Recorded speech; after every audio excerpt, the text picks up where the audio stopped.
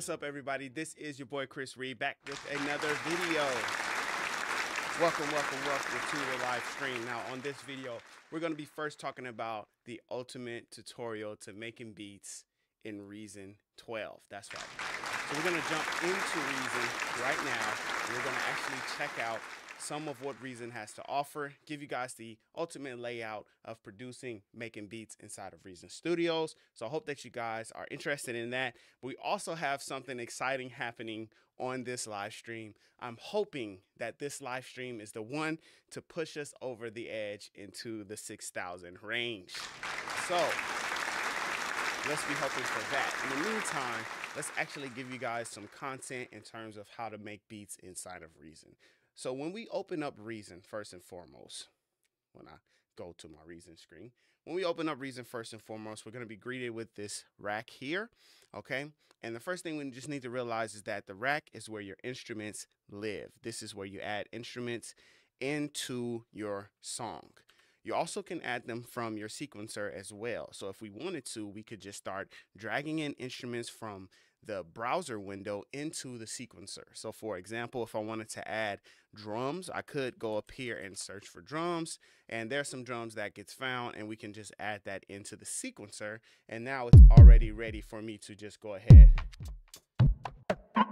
and start playing around with those drums. So we have that option to use either the rack to drag and drop in instruments, right? We could just drag and drop in an instrument from the rack using instruments. And of course, these are Reason instruments that I'm pulling up, but you also could go ahead and scroll down until you get into your VSTs. Here is Analog Lab 5, for example, and you could just pull up Analog Lab, open the VST, and then go to the sound that you're interested in using. You could be able to do that in Reason as well. So drag and drop different instruments, and then you'll be able to use them in that manner. So for example, here I have my Rhodes here.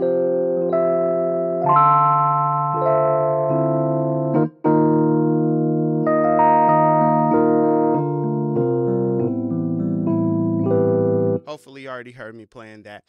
With your VSTs also, though, one thing that you're going to realize is that when you load up your VST, you're pretty much going to get a blank VST every time. But what you could do is once you find an instrument that you like, you could just go ahead and hit save. And now you can save this as Rhodes from Analog 5. And then we can save that in our folder. Find that inside of here, and then maybe we could also create a favorite list, because favorite lists are really good and really important for getting your music and getting to it very quickly. So you could create a favorite list as well, and we'll call this Analog Lab 5. So now that we have this favorite list, I'm just moving it around up here, and I'm also going to go into my library, find those patches, so that I can find that Analog Lab patch that I just created. And then once I actually find that patch, I'll be able to go ahead and drag that into I'll go ahead and drag that into our favorite list. So let me just find that Analog Lab Rhodes. Here it is, Rhodes Analog Lab, and then I can drag that into there as well. And now we have it. So when we go to load it up, instead of having a blank Analog Lab, we'll have the Rhodes that we actually found. So now we have those Rhodes there. And so you pretty much will just go through and find all of the patches and presets that you like and that you want to hear inside of your music. First, you find those different patches, save those patches, and then you have the access of being able to use them all over the place.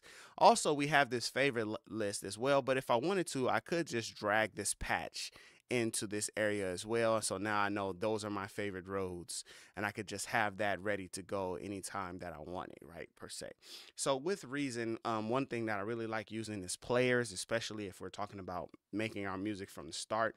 Of course, we always have the availability to use the piano roll and our MIDI keyboard as well. So I have some drums here from Battery. Use these drums as well.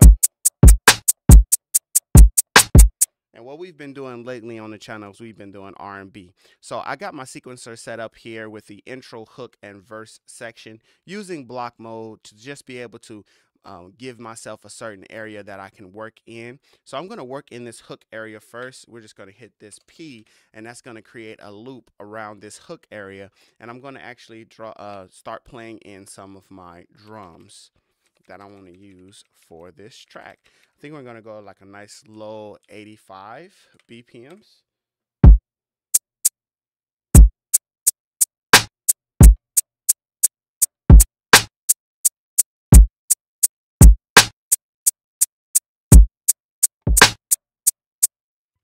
Okay, cool. So I'm going to quantize that, and we're going to just go ahead and drag this clip in so where we are, right where we want it to be. I'm going to quantize on eighth notes.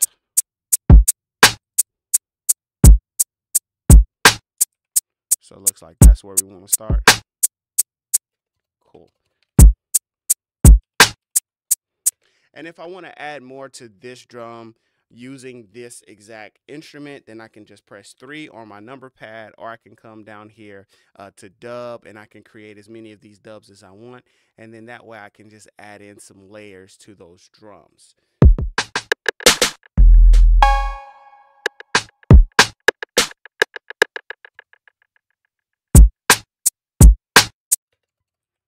So let's add this rip shot here.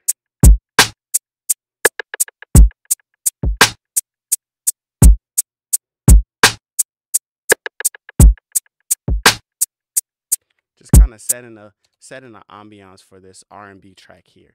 And that's it's something that I can do. But if I want, I can actually click onto any one of these, and I can hold Control and press D, and now I've completely duplicated it. So now that I've duplicated it, I can go back to our drums, battery 4 on that duplicate one, and then I can find maybe a different patch that I want to use for some different drums. So I like that hi-hat that's in this folder, so we'll add that hi-hat there.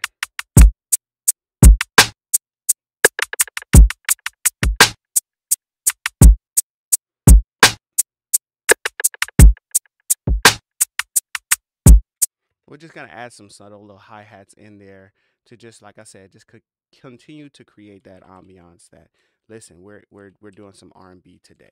And I'm going to go ahead and add in some reverb into these drums as well. I'm going to use that by using my send file on this channel. To get to the mixer from the sequencer, I'm going to press F5, and then I can just turn on this effects, and it's going to turn it on for me. So you'll hear the reverb coming in.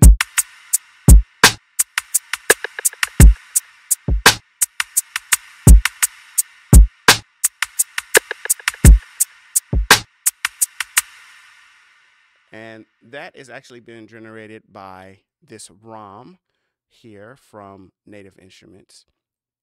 And I can select a different preset out if I want from here. So let's say we want to go something large.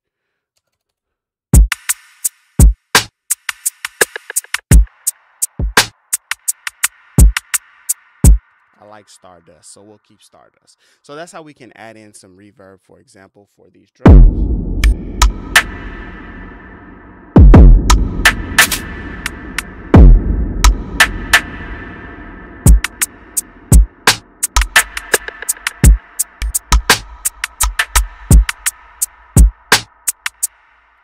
Cool. So now we need to add in some melodies, some chords, and we can do that by using another instrument or that we have. Of course, we do have those rows that we loaded in earlier.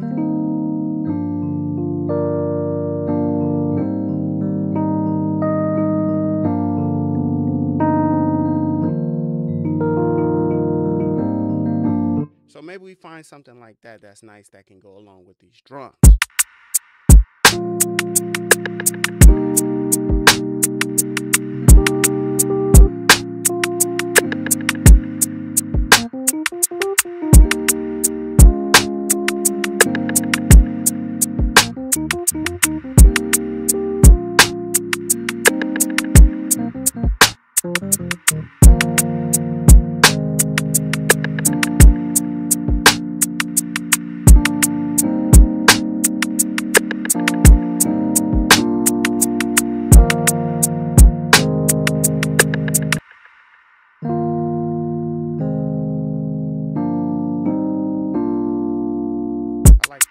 let's add that in. So adding that in, we're just going to go ahead, and we've been playing on our MIDI keyboard.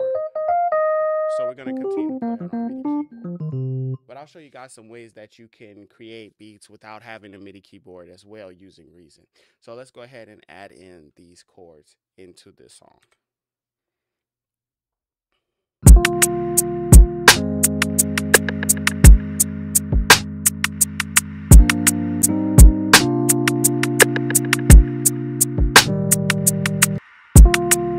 So there's a chord that I didn't like that I played. I'm going to go ahead and just stop my music and delete that.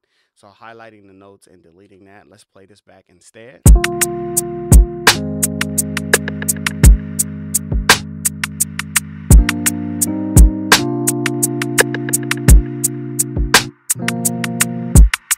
So there is another chord that I feel like I want to add in there. But first, I'm going to let that play through the first time all the way through for the first 4 bars or so. And on the second bars, I'm going to add in that other chord that I'm hearing. So we were playing, and I'm maybe hearing that. So I have this B in the bass. I can count down by 6, 1, 2, 3, 4, 5, 6, and that will give me a tritone. So just a little music theory for you. I can play that same chord with either an F or a B, right? So now let's go ahead and add that into the track.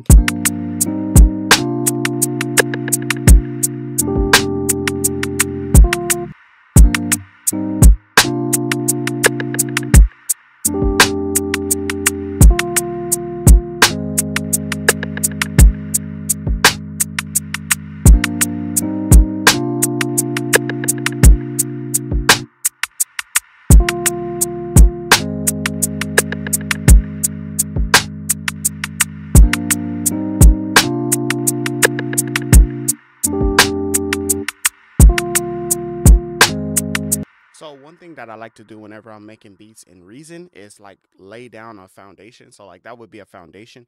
But of course, like those Rhodes might not catch everybody's attention. You know, I like Rhodes. I like acoustic sounding, instruments and things like that. Things from neo soul. I have my whole little neo soul favorite list right here that you can see as well. And that's one thing that I do suggest, that you create favorites and different lists that you can use in order to be able to go and tap into different kinds of sounds.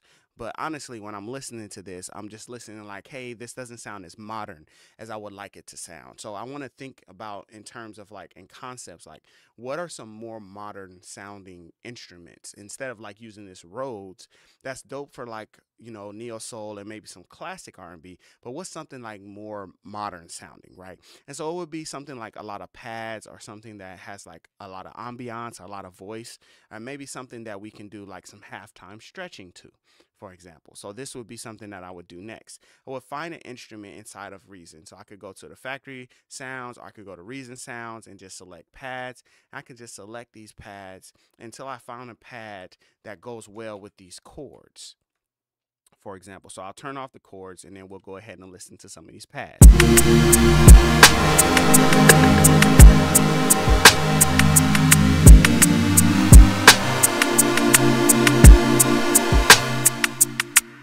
I actually really like that a little bit, but I'm looking for something a little more organic, if you will.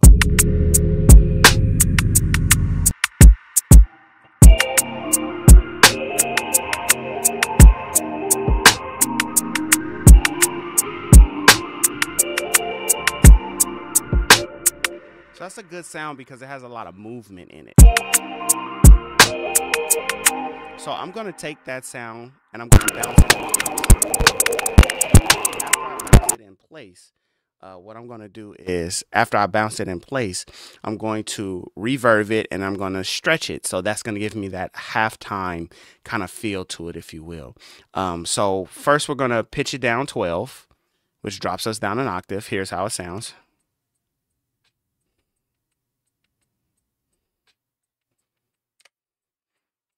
Actually, I think that's perfect right there. I'm just not going to do anything else to that. And I think we can just loop that first part a couple of times.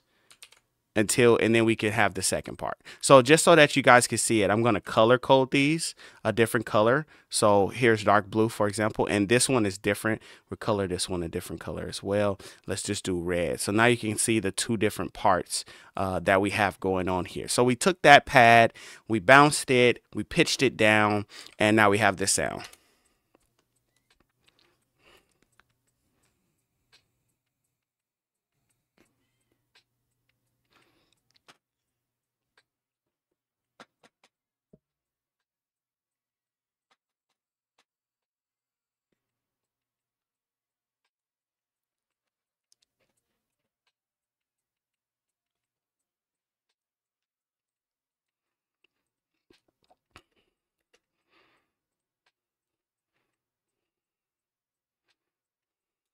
So we can bring the rows back in. But now our rhythm has changed because we're just doing these two chords. We'll copy those over. And I think we need to do this one right here. Yeah, that sounds good.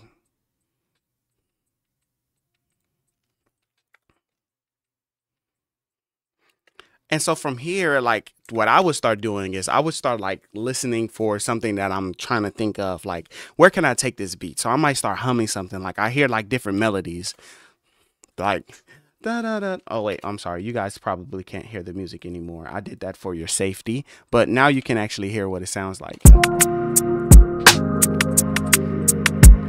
So I might start like thinking of melodies like, and we want to fix this guy.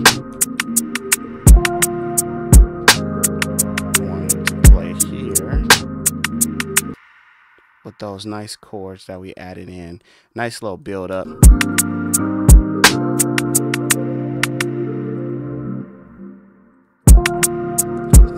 Da, da, da, da, da, da, da.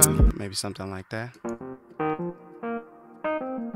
So like what you could do is you could like try to find that on your keyboard and you'll be perfectly fine with doing that. Or you could just record that in with a microphone. So if you have a microphone plugged in to your audio interface and you have a melody that you hear in your head, you could just sing that melody out. Even if you don't sound great singing the melody, you could just go ahead and just attempt to try to sing that melody out, and then you can transfer that melody to your other instruments, right? So I know I'm going to sound terrible when I'm doing it, but it's all in the theory of teaching and in creativity. So let's just give it a try.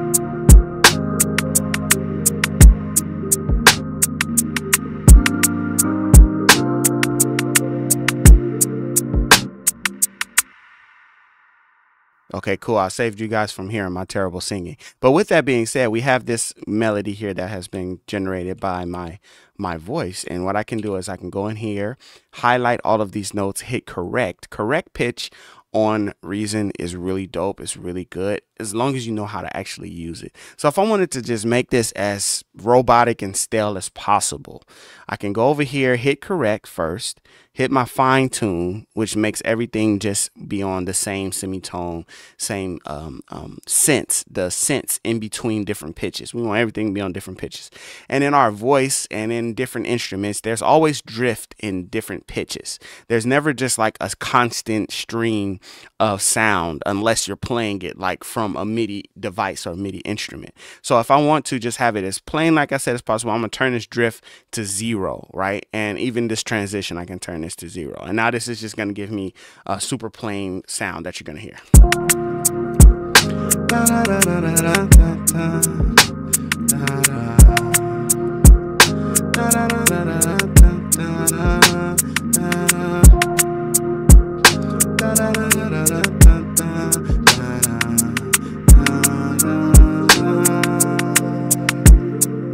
I told y'all it was bad if you didn't believe me at first. But now I can take that, I can drag that here, and it'll give me like a semblance of what I was actually saying when I was singing.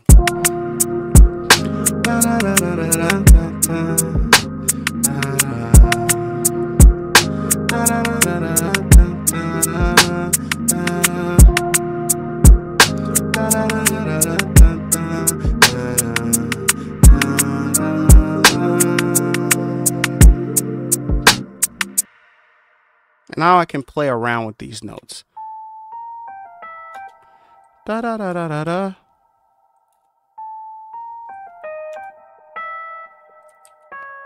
I'm gonna put these all to the same velocity, and now I can see, you know, visually what that melody was that I was playing. You know what I mean?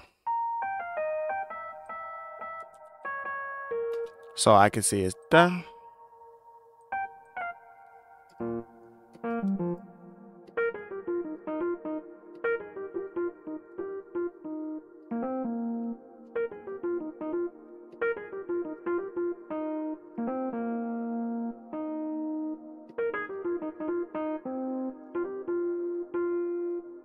So, you know, me personally, I play MIDI better than I draw in MIDI, but it's definitely, if you take your time, you will be able to do it, right? So we can come in here and just find this melody and we can actually, like, you know, structure it out. So we sung the melody first, and now we're just going to actually go in and play the melody through.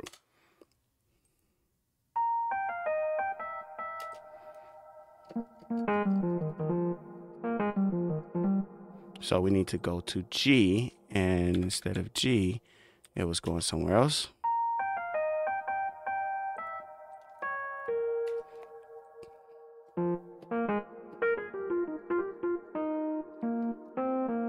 C to B flat.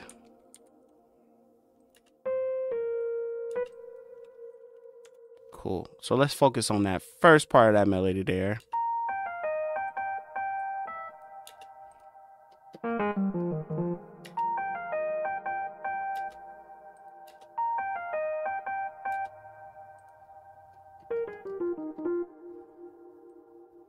So the melody is going faster than what we're doing. So we need to actually tighten this guy up. Let's pull this one over. And let's quantize also. I think that's too heavy of a quantize. Let's send it back to 1/16 notes. All right.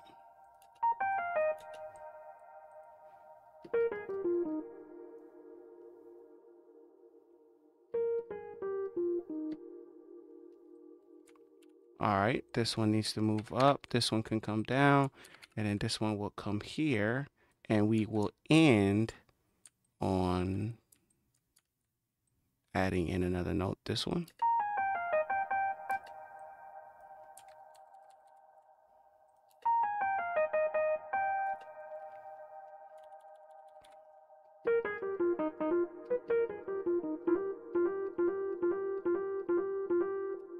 F to G. Let's go F and put this one on G.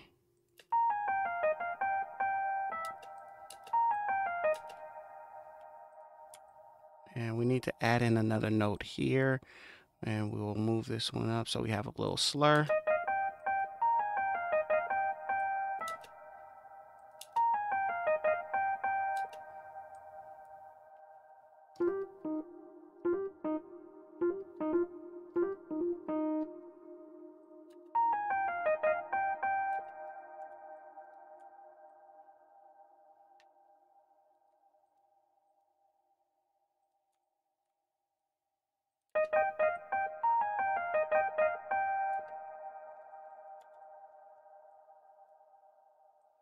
And let me play it with the drums as well so we can hear.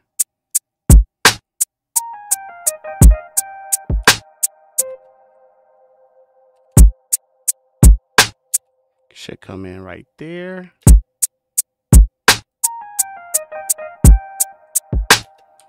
So we can hear it's just kind of like fast, right? We just need it to be like slower. So we're going to stretch this guy out.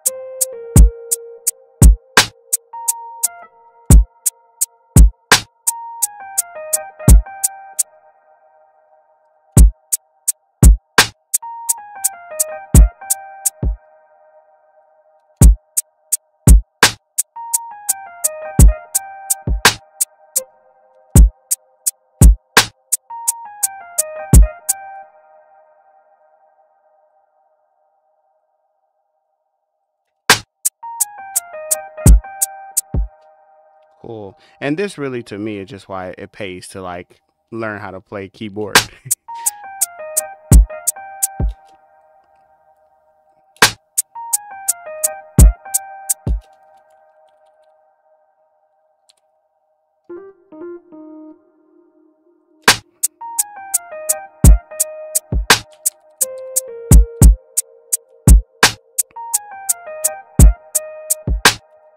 And then right on with that one. Okay, now let's hit everything together with that.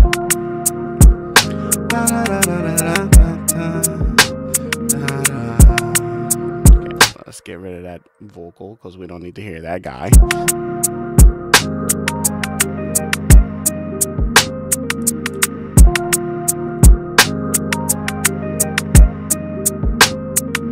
So here's another thing that you could do if you have this melody that you've created. Instead of like, you going in and changing things, you can use Reason to hit like alter notes, for example. And when you hit alter notes, it's going to move these notes around so you have a different melody.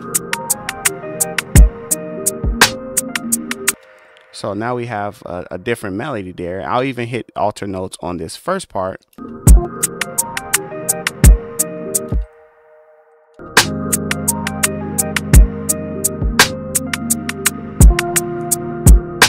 So now we have two different versions of that melody there that we could use, right?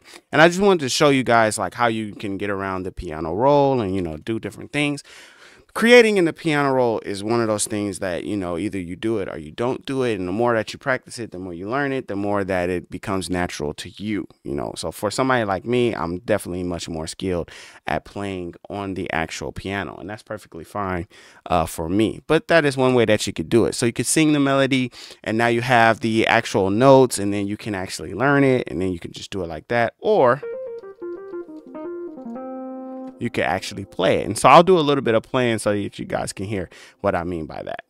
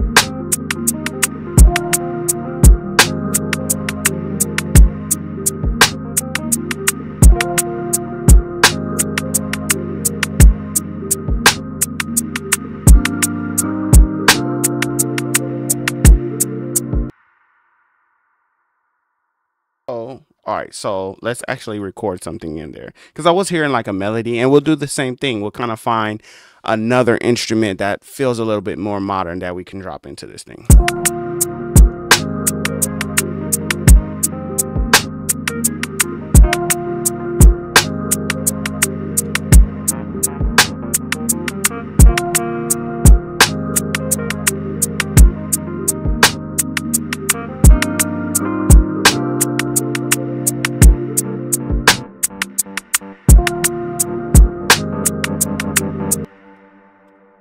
All right, let's go ahead and play that.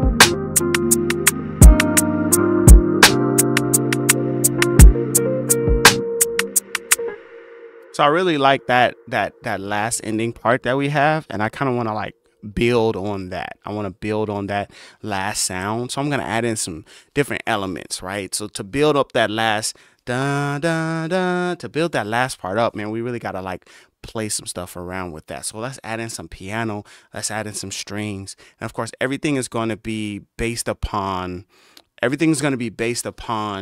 the style and the genre that we are in, right? So I'm going to set up in my contact, I'm going to have Alicia keys and as well as some session strings, and we're just going to kind of set that up as like a dual thing that's going to play here. And one thing that I like about Reason, I feel like Reason makes creating combinators like this a whole lot easier. Like I know that there's a way to do it in Contact, but it should just be as simple as what I just did. But since it wasn't, I'm just going to go ahead and delete that. And I know I have Alicia keys here, and I'm just going to go ahead and hit combine. So now I know I have a piano. I know I have a piano there, and then I can just duplicate this by hitting Control D. And when I flip the rack around, I'll be able to go ahead and connect this guy. There's even a faster way to do it. So now I have, instead of one piano, I have two pianos. But what I could do also is hold Control Shift and then drag this down, and now it will duplicate and it will route by itself. Control Shift down, it'll duplicate and route it by itself. So what I was trying to do was create a combination of sounds. So where we have some strings, we have this piano. So we're going to drop in the session strings here, and we're going to play that same riff that we did.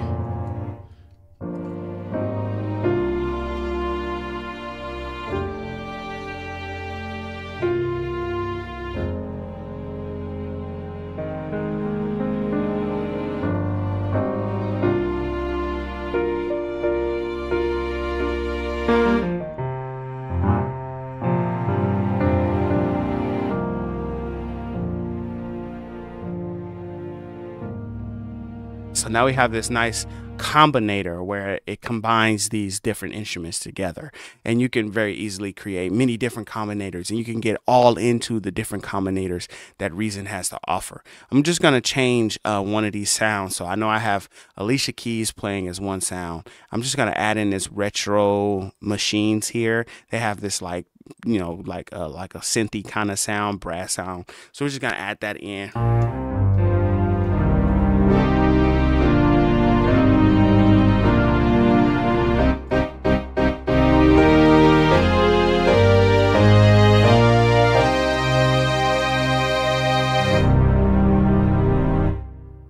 And so now we have, you know, these different instruments, you know, happening in up in here.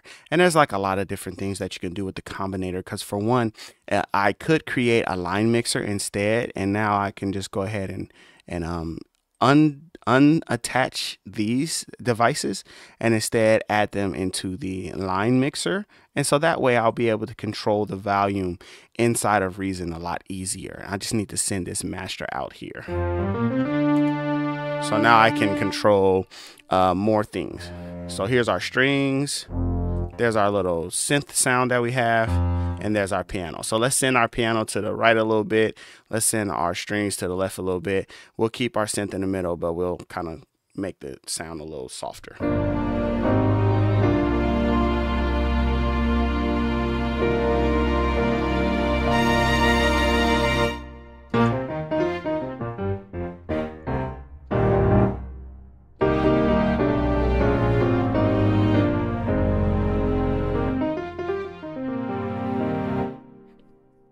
And now we can, you know, create that sound that I was saying for this remainder part here. We're just going to go ahead and set this here so that we can play this inside of our piano roll. So let's go ahead. I'll show you guys right here. Let's add it in.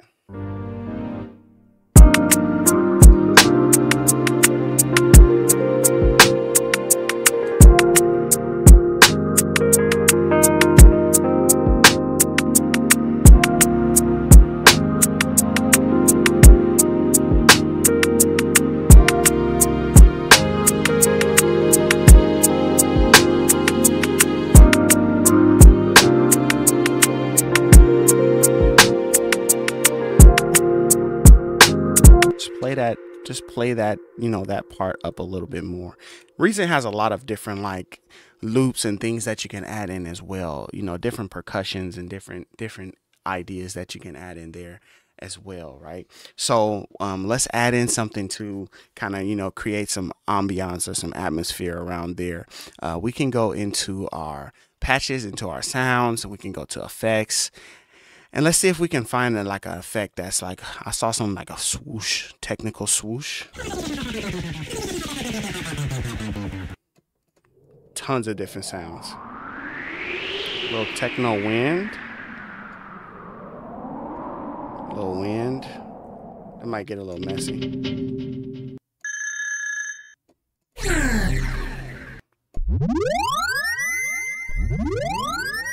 But lots of nice little different effects that you can add in, right? You can go crazy with the like D&B type stuff, right?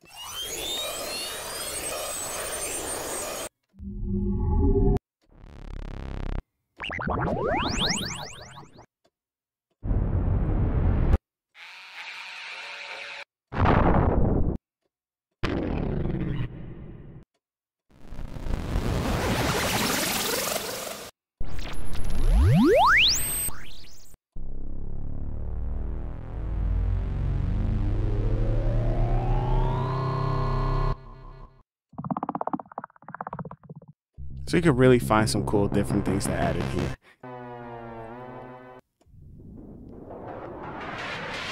I think I like that. Let's add that into this part.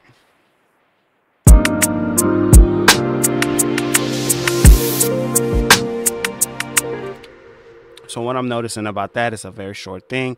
I'm gonna bounce it. And bounce into place really is one of those things that like should become your best friend whenever you're like in Reason, but even in other DAWs, you know, just bouncing using audio clips, because now I can see this audio clip. I can see what's happening with it. I can stretch it out by holding control. I can stretch this guy out.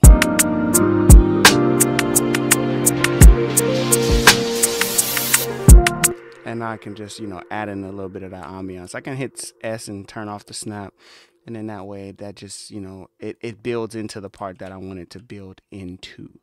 And that could be something that I could do, right? Let's see, transpose down.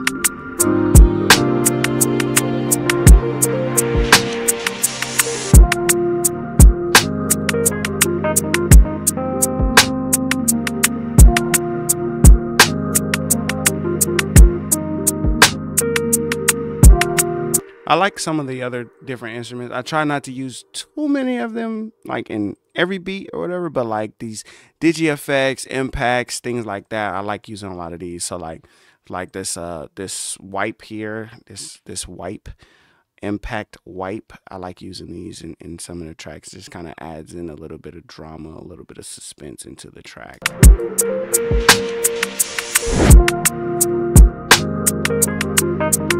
And it sounds like I added in right where I needed it to be. So we'll just go ahead and put that like that, and we'll hear what it sounds like.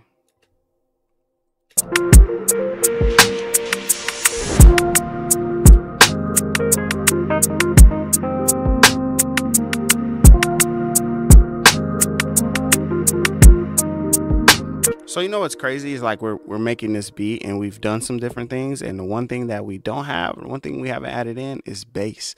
And I really like the bass that's inside of Reason. So again, going into our browser, you can get to your browser by pressing F3 by the way. Going into our browser and going into bass, you can find acoustic bass, electric bass, synth bass.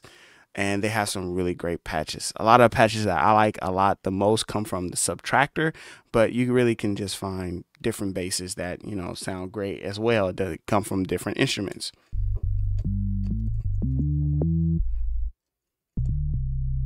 So we definitely got to find a nice R&B bass. They have a patch called R&B bass, and I like that one as well. And you know, we can just make it easy on ourselves and just find R&B bass, and we can just use that bass. Let me see. R&B. Let's go into Factory, go to Subtractor patches. We'll go to that bass section and we'll find that R&B bass. There it is, R&B bass.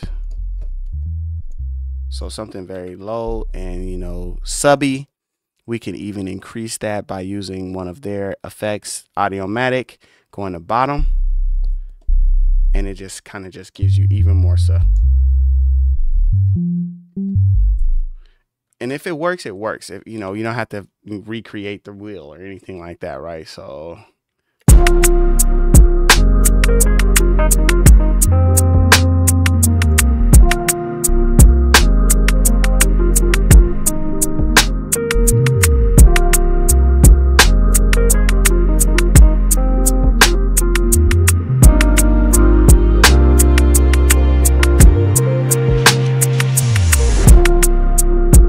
yeah, like, you know, adding that bass in really, you know, helps the song. Helps that song to develop. So we're playing with our MIDI keyboard again. Let's use this other MIDI keyboard. And we've just been building up this hook section, you know, building this hook section up. So I want you guys to be able to see the notes as they come in, and I'll also let you see the keyboard as I'm playing it. Let's go this one. Could do that.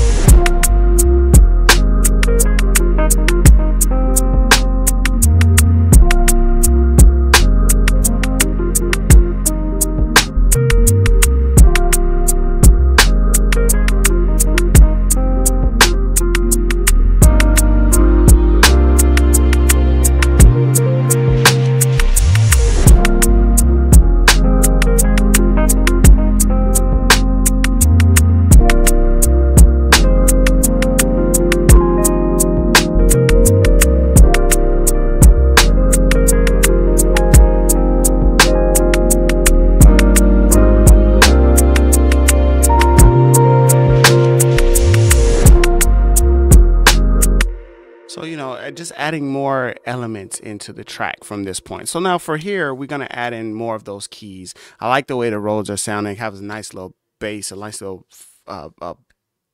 like a nice little foundation.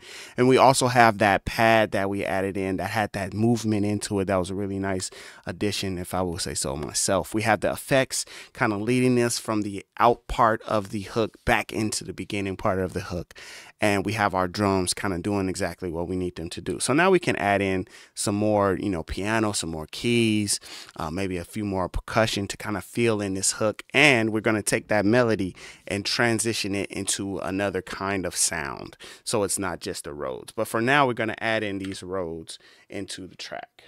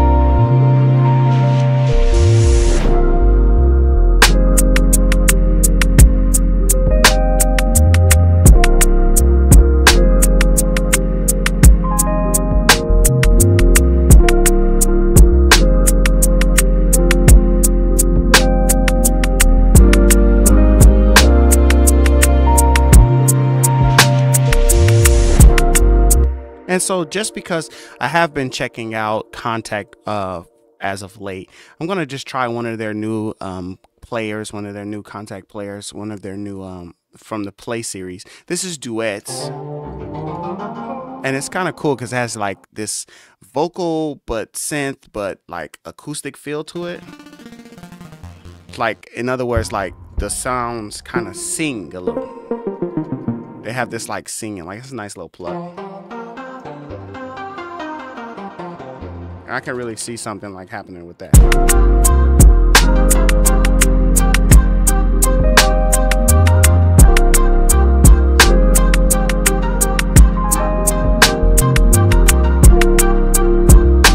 Because it has that nice, like, you know, right? Like that nice kind of feel to it where it is creating this kind of vibe, you know, this kind of vibe. And now we just got to kind of get the melody down with it.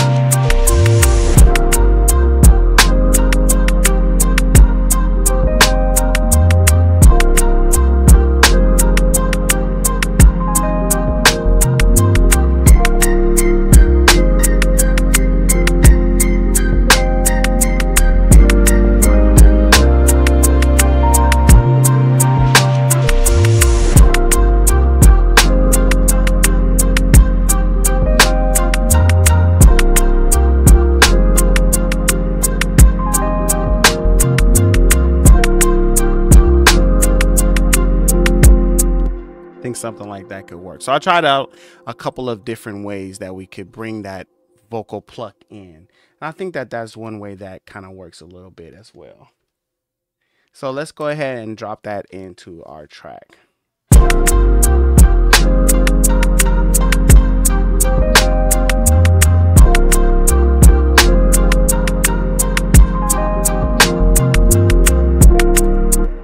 So let's go ahead and quantize that guy real quick and let's take a listen. At the same time, I'm going to duplicate this and I'm going to try to find another something that's not so much of a pluck and something that's more of a lead, so I can add in more melody and more of a lead into this. So we're just gonna hit Control D and go ahead and drop that guy in, and then we can search for another kind of sound instead of that pluck. You can look for something that has more of a lead to it. The plucks in this guy is really good. I like that. So let's get into lead. Here we go. Yeah.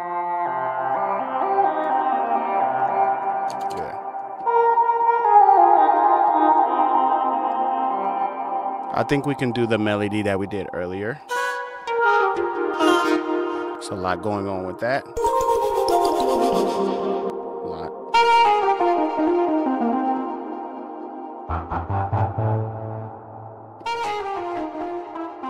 Let's see if there's a way we can take out that, yeah, it has this like weird, I don't like that. It has this like distorted sound to it. Yeah, maybe that one won't work.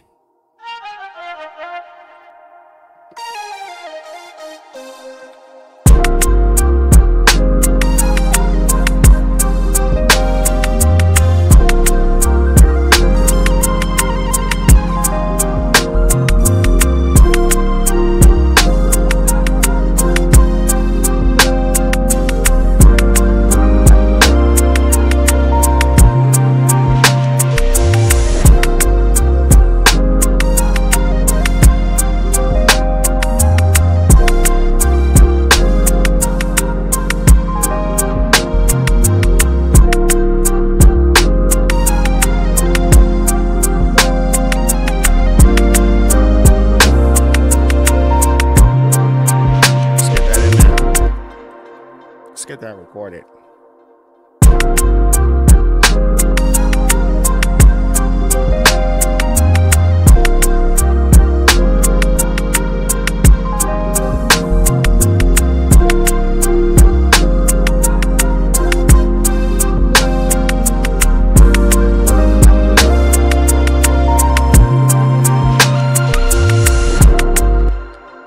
something like that I think would work. Something like that I think will work.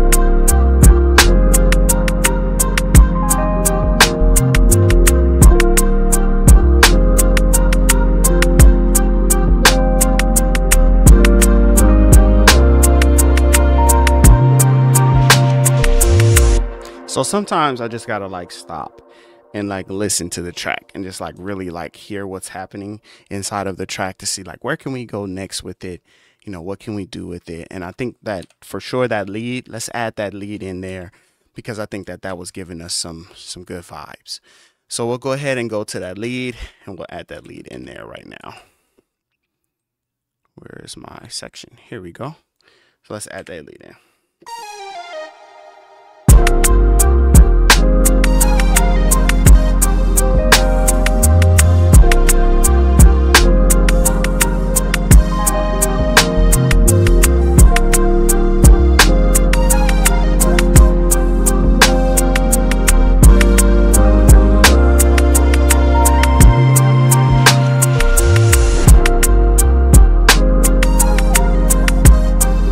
So one thing about that last part, I think that our notes should be different.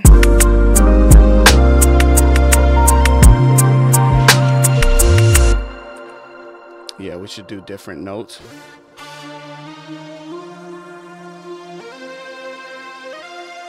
I think that should be our notes there. So we'll add that in.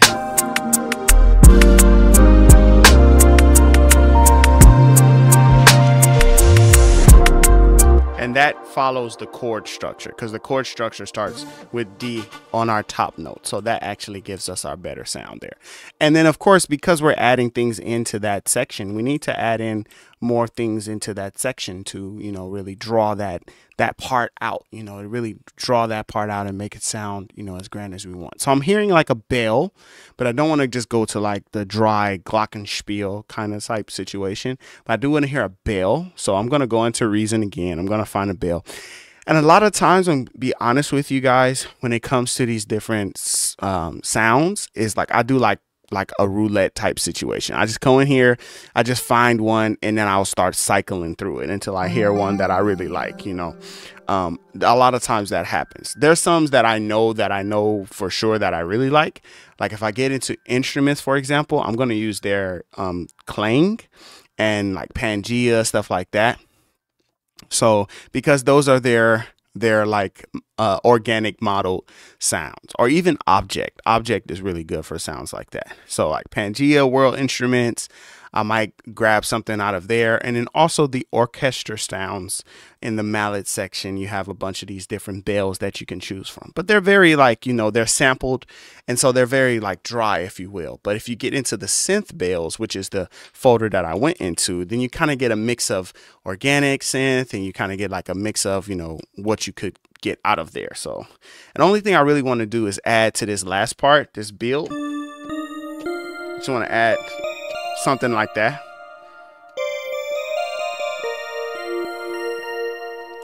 Just add something into there.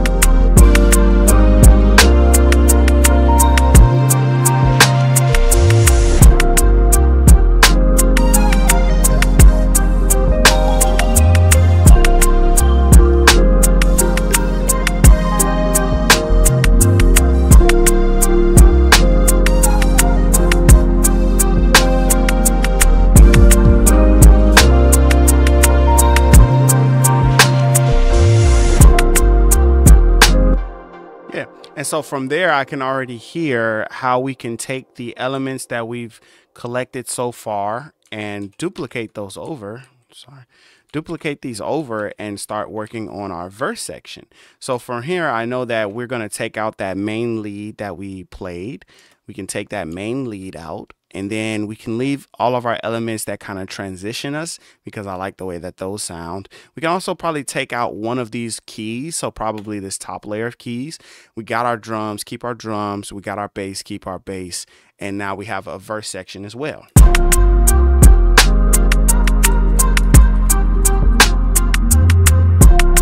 So that way we've taken out enough elements to kind of give us a verse section.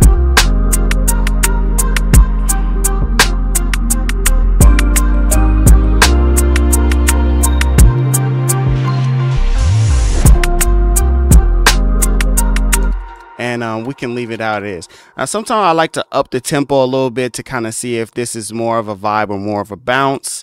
You can see I haven't saved my file yet. That's just something that I personally do.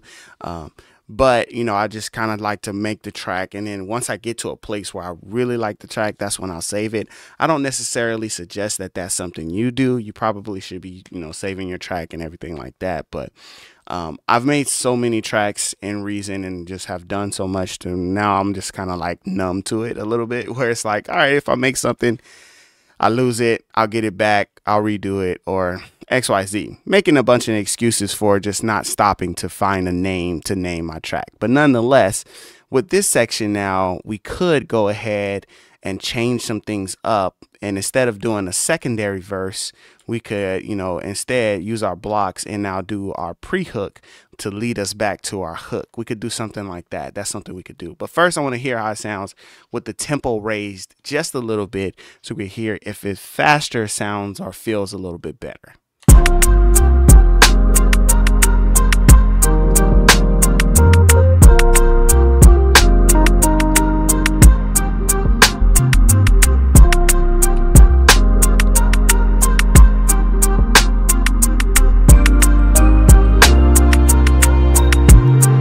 Let's go back down to 85.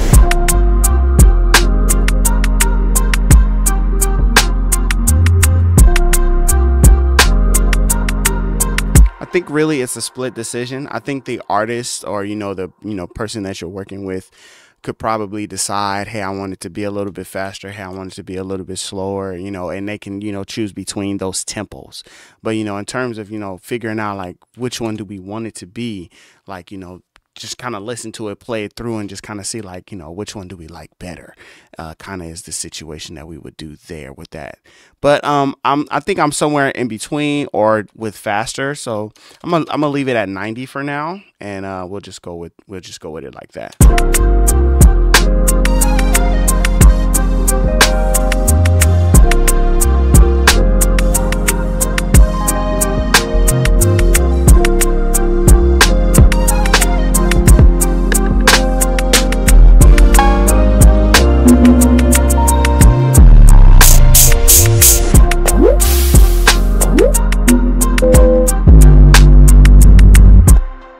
An 808 might work here.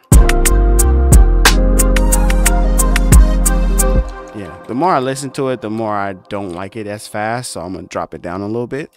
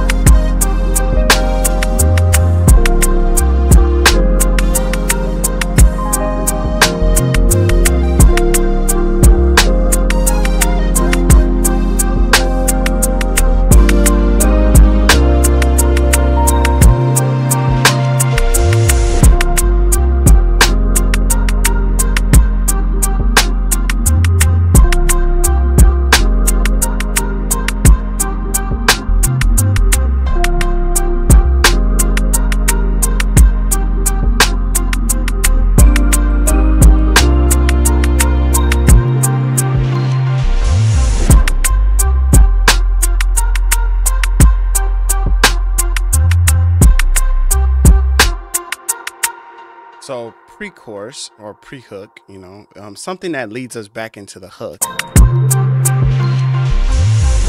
So if our original chord progression is, go a little higher.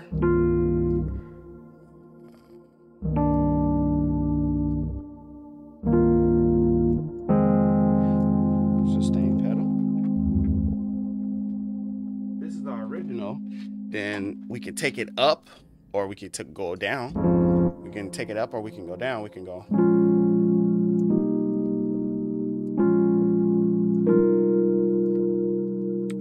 Let's try down. Let's make sure we're on that one.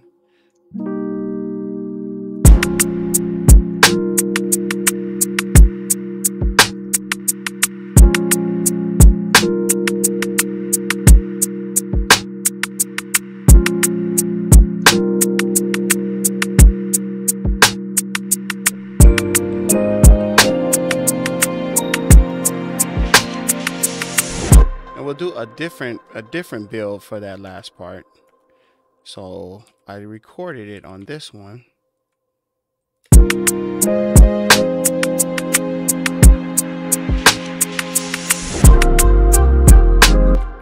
A different build. We'll have our bells come in. I'll just take off the bottoms of these notes.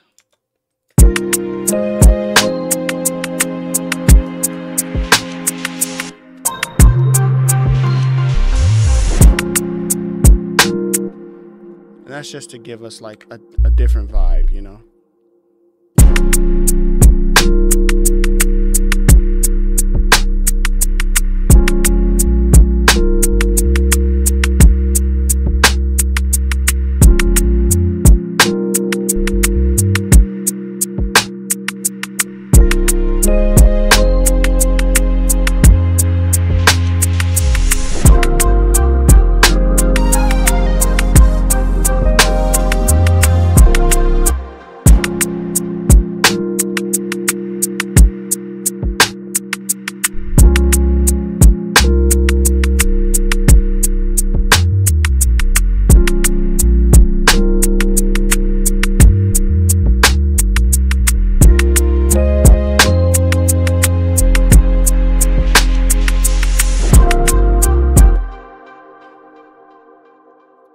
And maybe not do the exact same kind of build, but maybe do something different so we could go.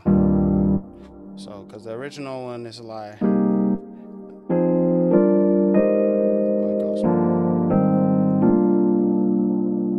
that's our original build. The second time around I did.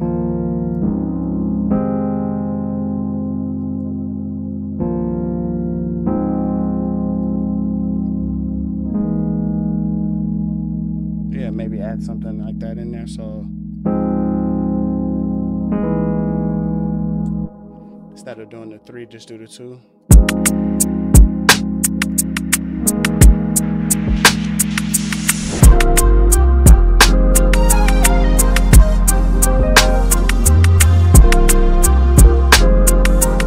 We're going down so low. Let's bring it up a little bit.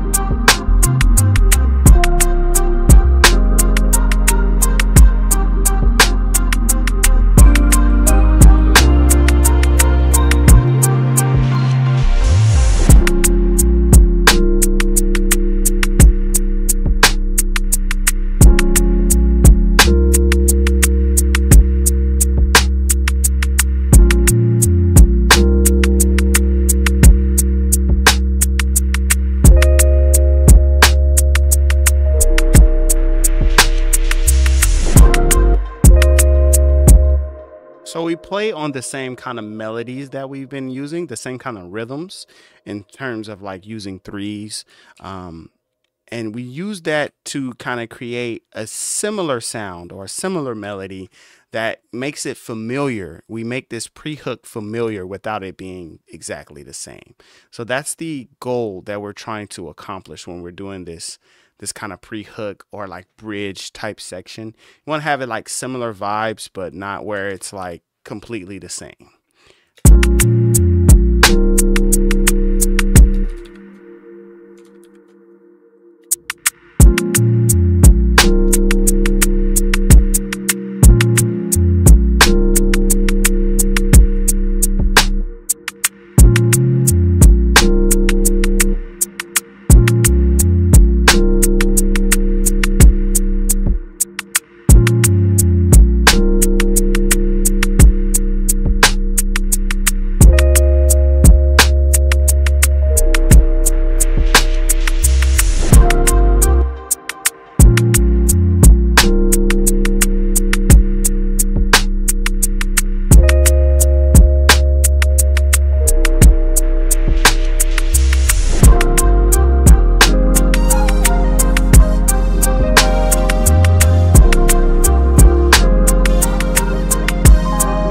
Like leaving out this sound here is like a really like that sound there is like it really establishes the track. So if we leave that out in the pre-hook, then we kind of like give our listeners something to, look forward to for it coming back.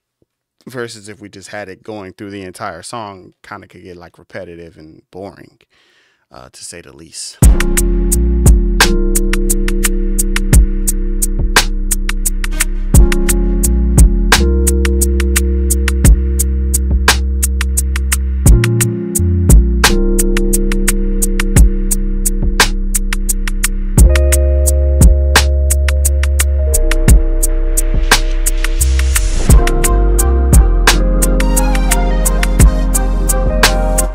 That we should do though is copy those chords over on our pad, and then make sure that we bounce that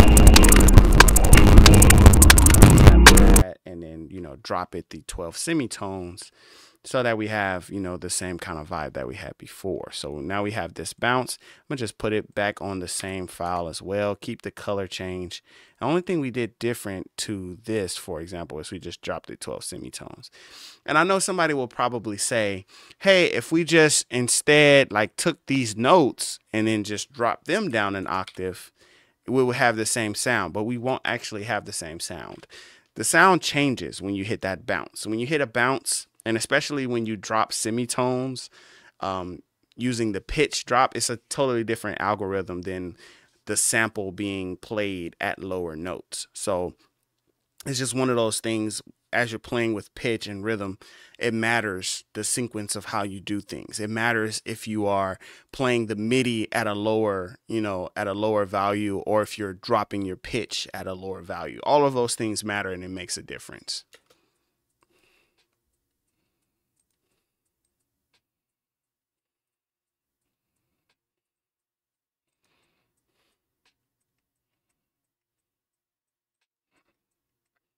All right, not quite here.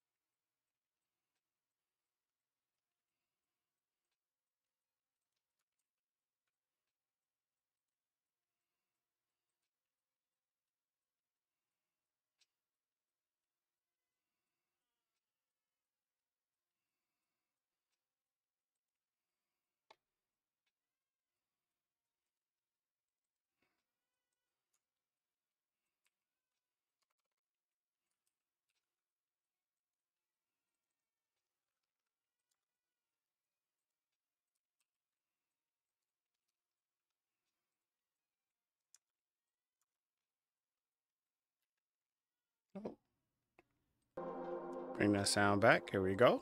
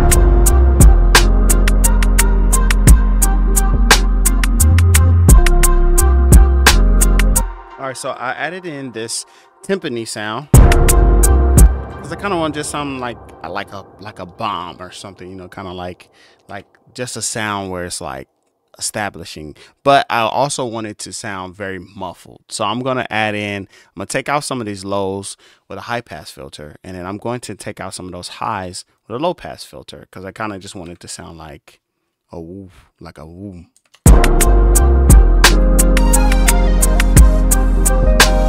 I'm also going to take off that reverb, and instead I'm going to add the reverb into the insert effects. Because I just want like a nice low boomy little reverb. Maybe add a little filter on there too, just to make it even more subtle, even more subtle. I'll add in the original RV7.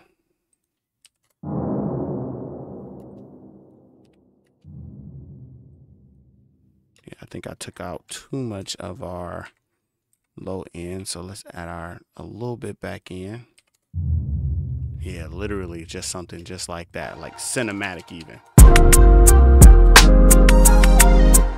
And just because we're having fun with that, you know, bounce that, and then we can reverse into it, and it'll kind of give us like a nice little build sound into that as well on the second time around.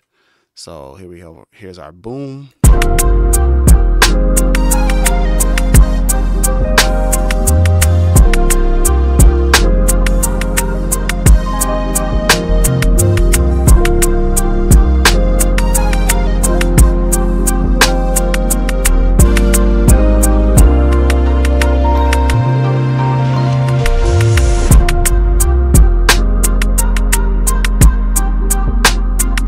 Exactly. I'll turn off my snap and drag this a little bit more, so we just get a little more coming at the end of it.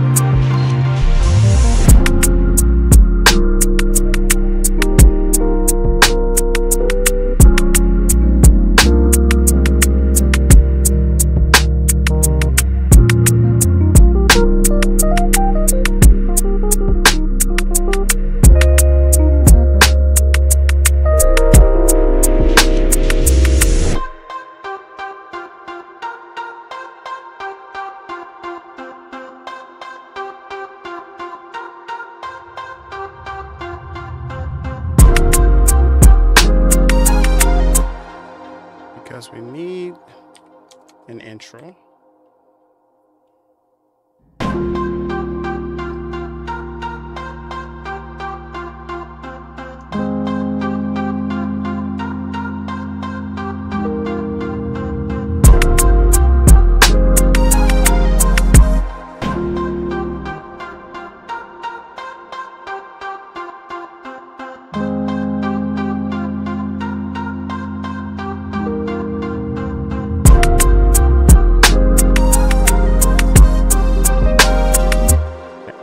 I don't typically like to start with the hook.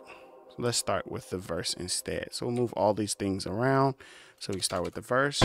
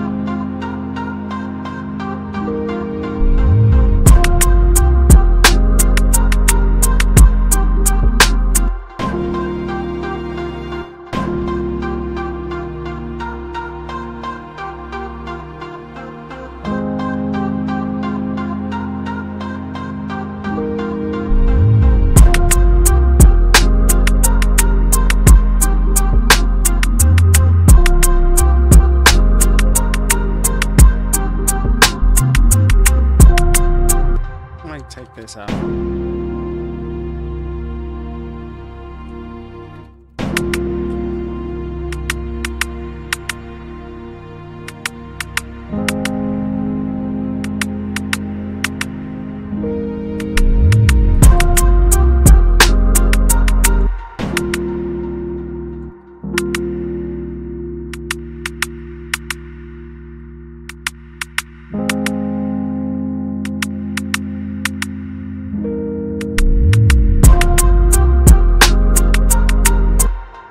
You can even do something different with the drums on this first part, like just not have that snare coming in.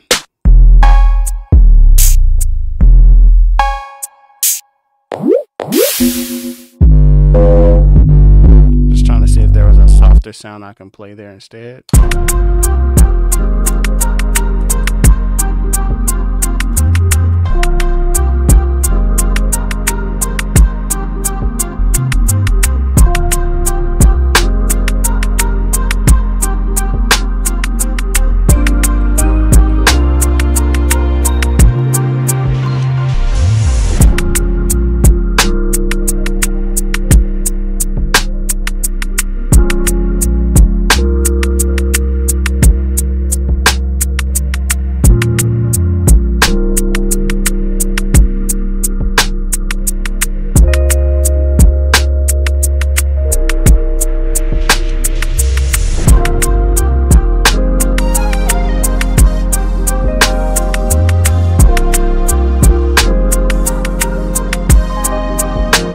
I'm hearing like a lot of like with this, you know, and you can see our velocity. It's like a lot of things happening.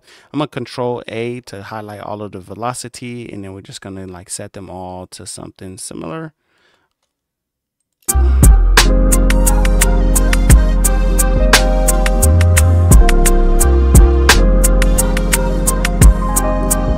And I'm also gonna make this a little smoother by connecting all of the MIDI notes by using our legato adjustments in the tool window. We pull that up by pressing F8, and we'll hit the side by side and apply that. So that way these notes just kind of extend into each other.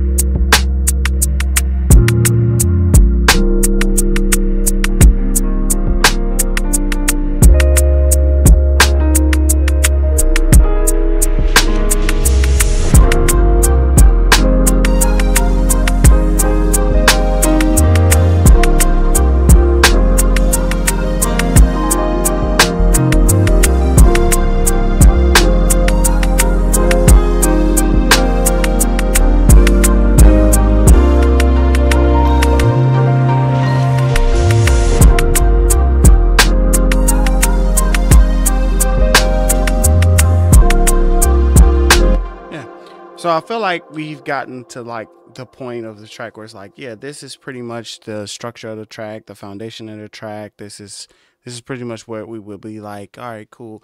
We got something where we could build off of, or we can just, finalize it, right?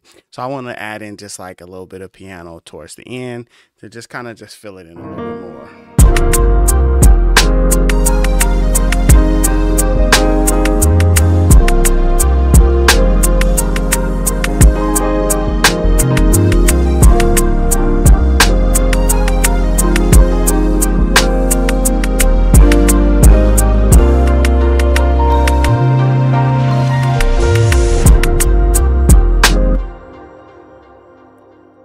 And we'll do one more. We got that one. Let's do one more.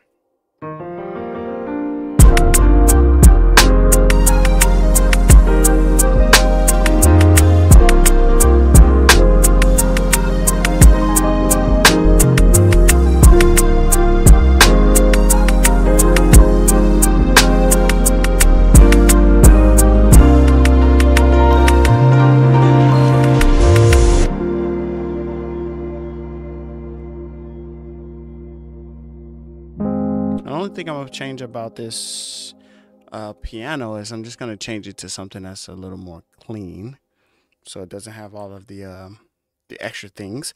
Processed pianos is a really great sound.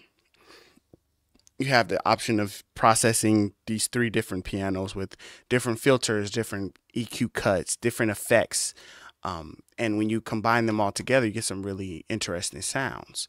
So the most heavily processed sounds sometimes don't even sound like pianos at all. For example,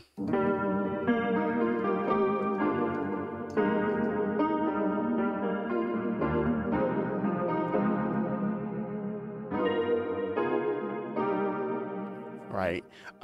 But instead of having a super processed piano, you could also have a very clean piano as well. So instead of something like that, you can use like mixed models, for example, and now you just have a pretty clean piano.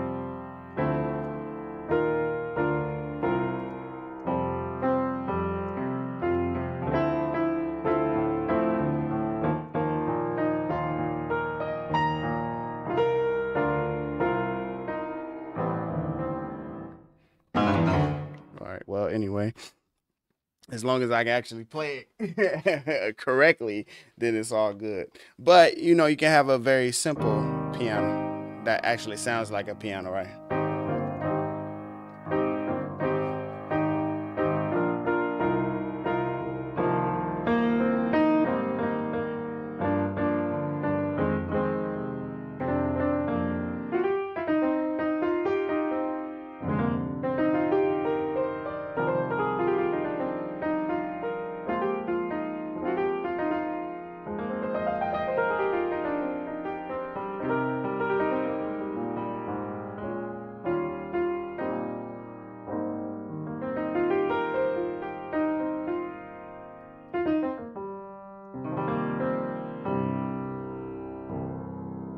So processed piano is just another one of those, instruments inside of Reason.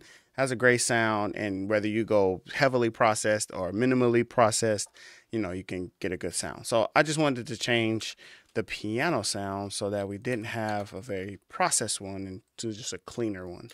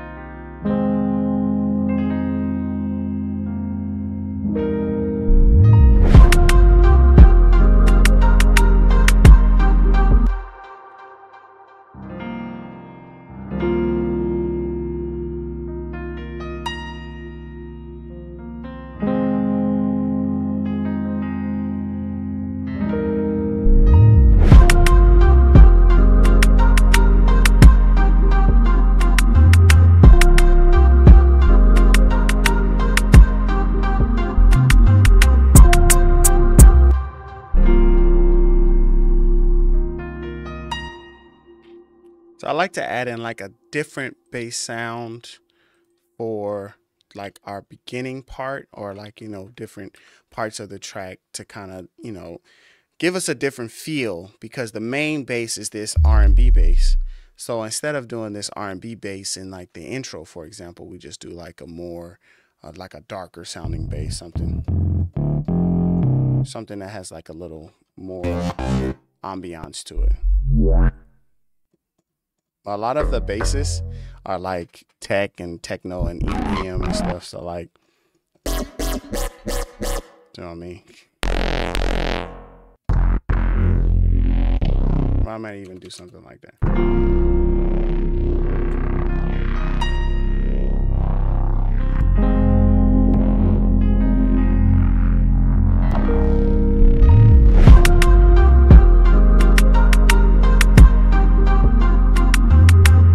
Now we're in like a whole nother zone, and it's like unexpected.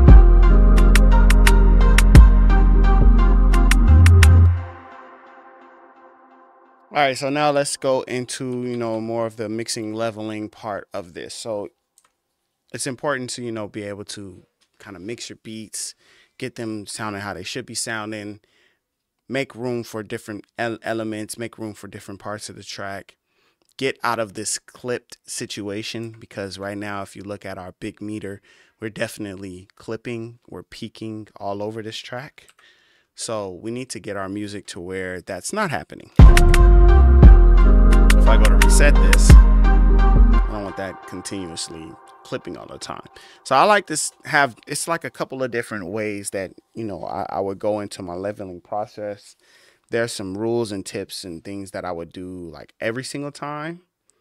And then there's, times that I would do different things, like not just the same things. So for example, a lot of times I would like start this mixing process by putting everything to 0. I'll put all these faders to 0. I feel like I've been doing a little bit of leveling here and there, so I'm not going to do that this time. This time I'm just going to pull everything down just a little, since I already feel like I have like my levels like where I want them. And this time I'll kind of mix up.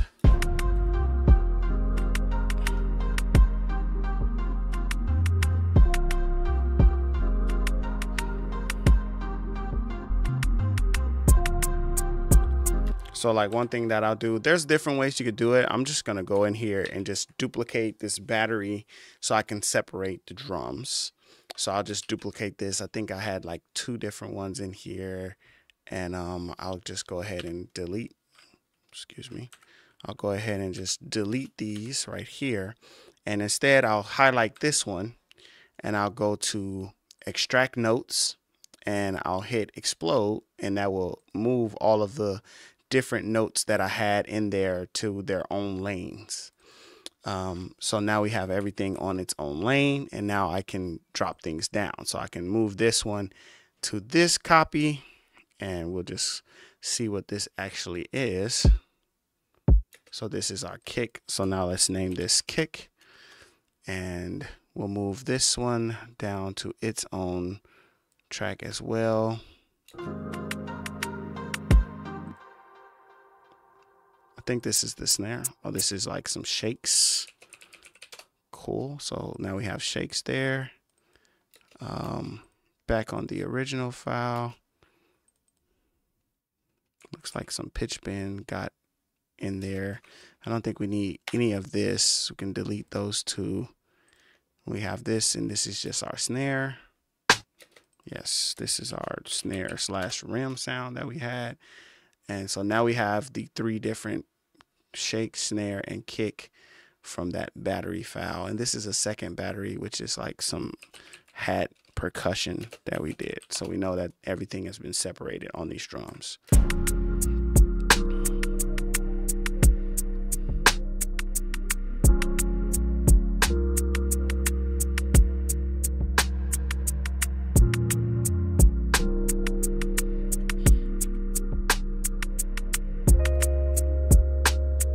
And I'm adding in a high pass filter to this snare just because I feel like it's a lot of low end there that I don't necessarily want or need. I'm just going to use this part. Shake should be okay, but there's still some low end there. We don't need that.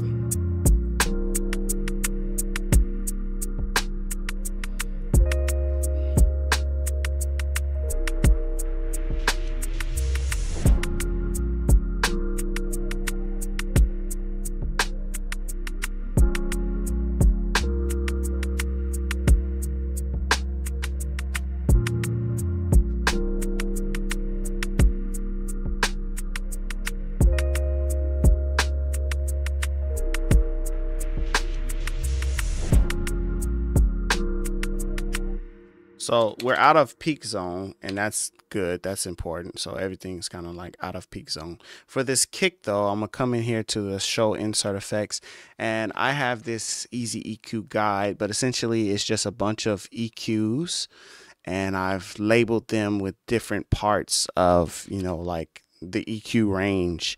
So for example, body, kick snap, kick click. If we start turning these things up and down, then we get a different, you know, sound because it's going to EQ it. And this is just like a shortcut that I use when I use this combinator to help me just be able to say, okay, I want my kick to have a little bit more punch to it. So I come right here to punch, and I can just drag punch up a little bit.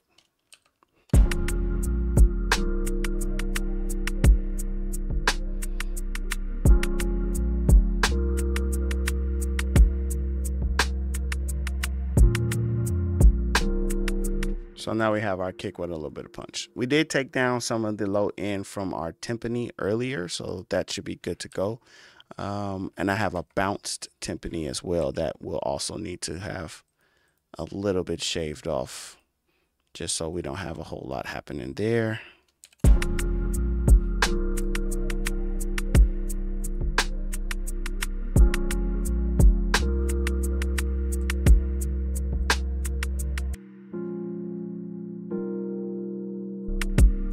Only thing I want to change about these is I want it to have, instead of just that solid sound, I want it to do that tremolo. So I'm going to add a tremolo to this keys.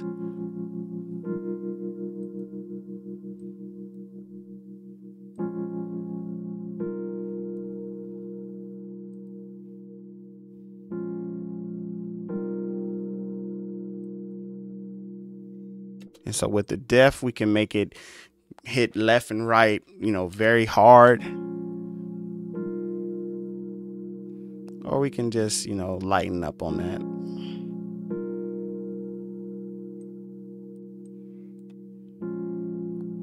but overall I prefer to have it. And I'm just gonna drop in a compressor because there are some parts where it gets a little louder than I would like it to be. So just gonna add in this compressor here, and then we're gonna give it a little bit of output gain so it just levels off. I'm gonna take some of this low out.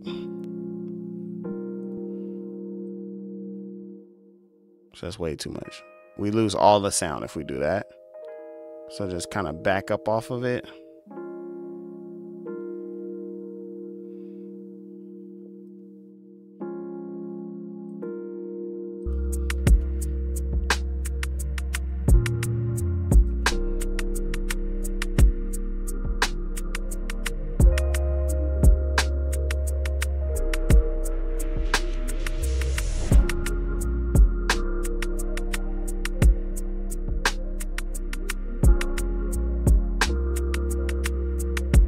This one is going to get the opposite treatment. This one, I'm going to actually make it mono.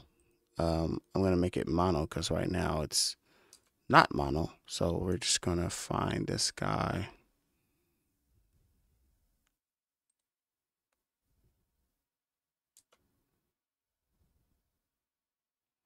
We could just turn our width down.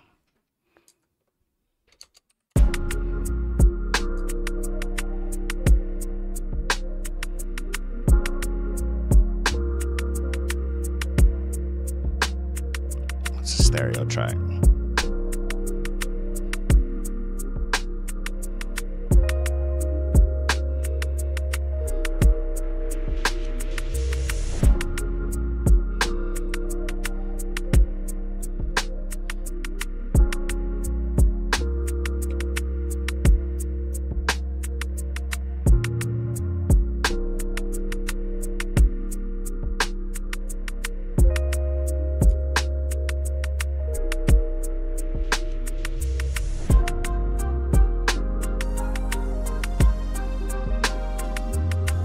So I do need to move some things around so that they are, you know, just move some things so that everything's not just coming in at the same place.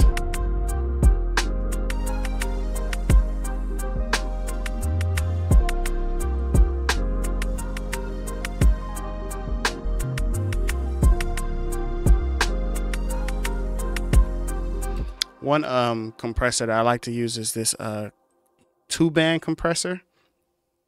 I like to use this. Sometimes it makes the highs a little brighter, and instead of like using filters, you can kind of just compress different parts of the frequency.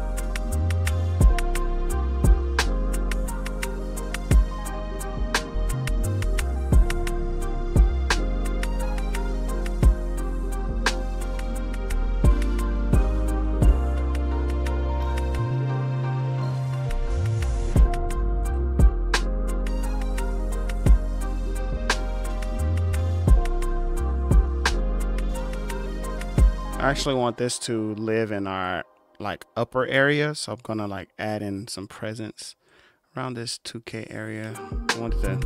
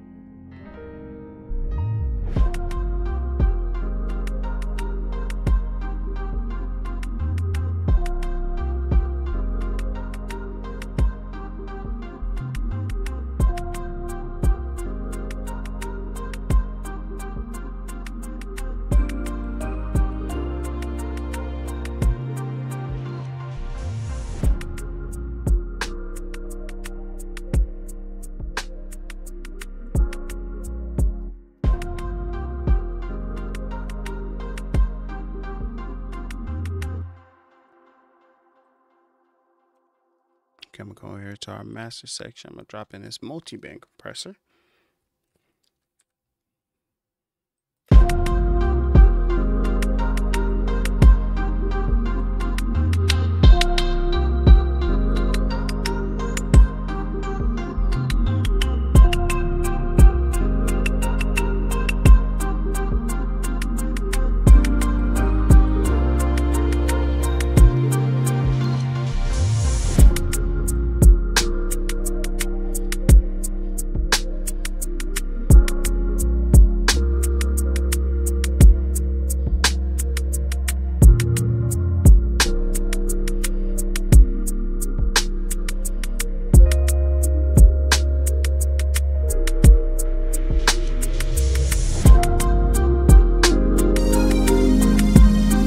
So I like to do sweeping cuts. So that's what I'm doing right now is I'm kind of lifting up this EQ to just hear more of that certain frequency. And then when I hear the sound that I don't like if I want this to be more clear or less muddy, then I need to boost the muddy part, which is like that low end, that low mid range. Boost it until I get to that range where it's like, okay, right there is where I don't like I don't like that sound, and then we just go ahead and cut that. So let's listen to it.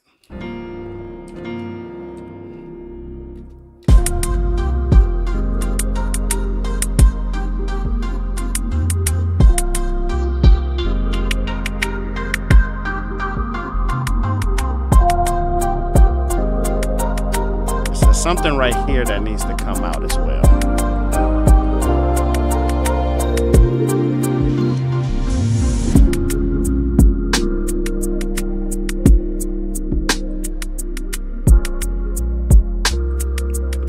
Tighten this up and just kind of remove a little bit of this.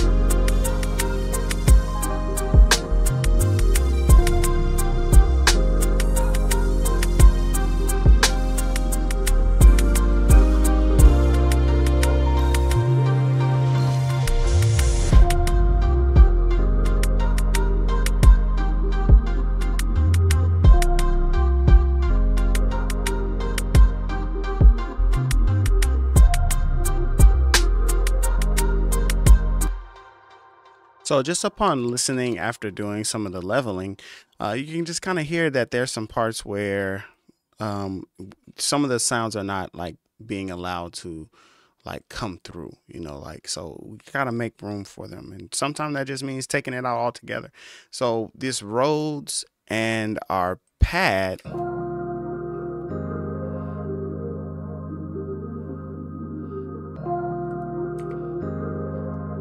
well, one thing about this pad is we hiked up a little bit of this low end, this mid sound, just a little too much.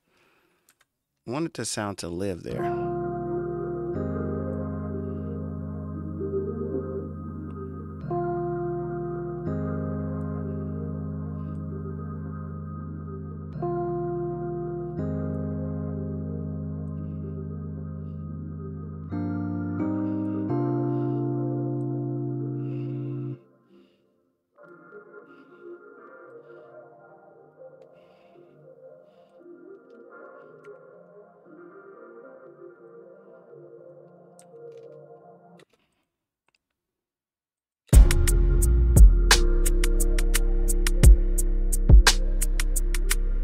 It's a little better.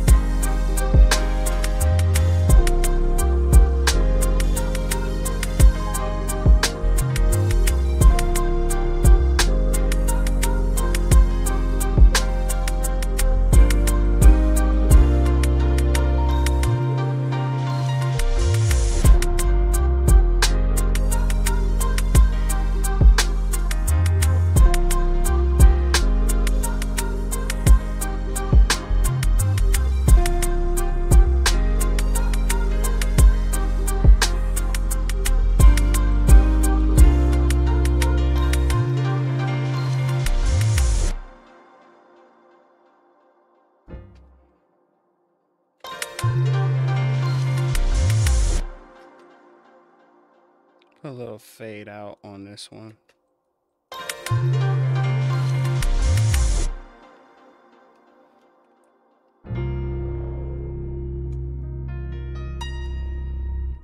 And yeah, that would do it for that.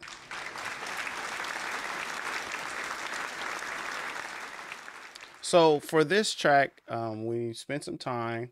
So we're still at oh, look at that. Wow, we lost a subscriber. Man, trying to get to 6,000 subscribers, guys. If you are not subscribed to the channel, man, hit the subscribe button. I feel like it's gonna happen soon. And I was trying to, be preemptive about this. But with that being said, R&B vibes. We've been working on R&B vibes, and everybody is not, into producing R&B or even just slower tracks for that matter or anything like that. But if you're looking for a tutorial to, kind of look at like how do you structure these different things, these different sounds, come up with the chord progressions, come up with the melodies, and then mix it, give it a mix, give it a leveling and everything like that, then, what I'm saying, I think that this, it's something that you could use to kind of, tailor around your sound and kind of have something that you can use to kind of, implement it into the way that you create your music. Everybody makes music differently. Some people use MIDI keyboards. Some people use, samples. Some people use um, players and like MIDI, instruments, or even just MIDI files, like just dropping MIDI files into their music production software. And so Reason will allow you to do all of those things. So just a few things that we looked at today in terms of this track. When we take a look at, the things we were doing with this track is we used, okay,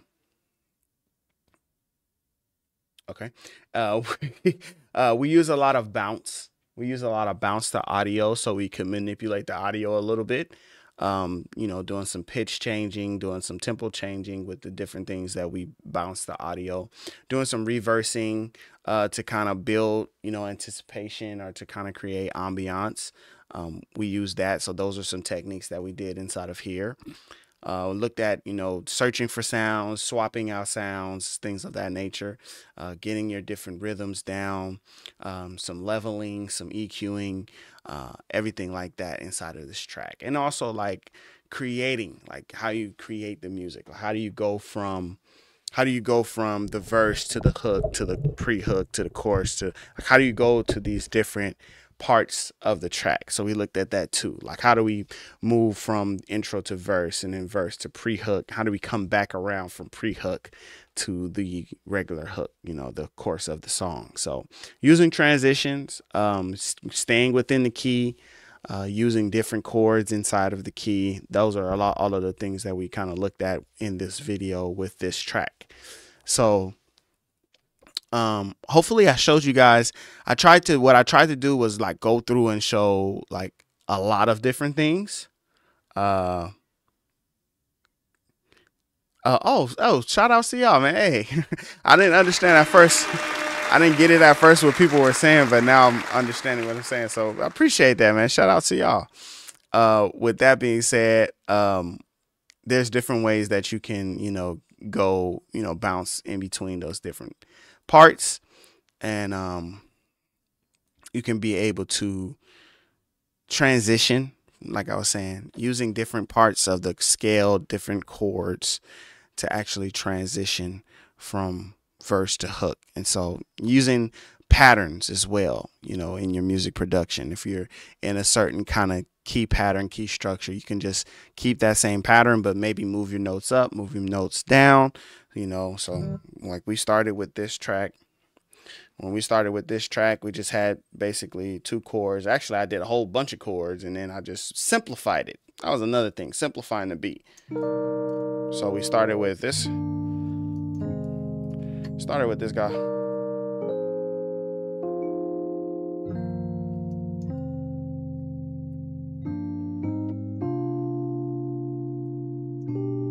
I even added that in later, but I took that out. So, we just kind of built on that, and instead of we just went down when it came to the pre-hook.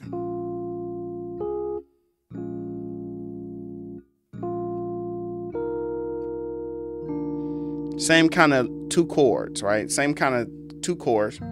This one goes there. This one went 2 different notes. So first we went from C to F, then we went from B flat to C, and all of it is in C minor. All of it is in C minor. So when it comes to R&B, right? Like, for example, if we're just saying like a R&B, like, oh, R&B tutorial. When it comes to R&B, certain types of chords reign more than others. So minor chords, for example, are more prominent than major chords. And 7ths and 9ths and 11ths and 13ths are more prominent than just triads, right? So a triad,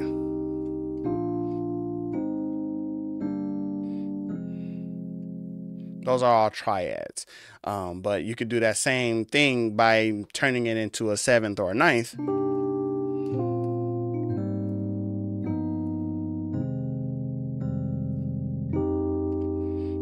and suddenly like you're in a whole nother lane, right? And you can even turn it up even more.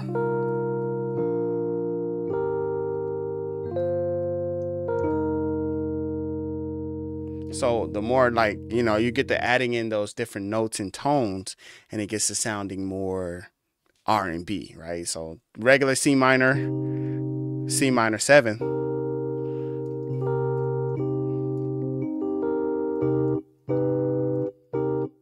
It's just a different feel. And then you can even take that C. So this is C minor. And instead of playing C minor, you can drop this low C to a G. I don't know why I didn't do this earlier. And that's already.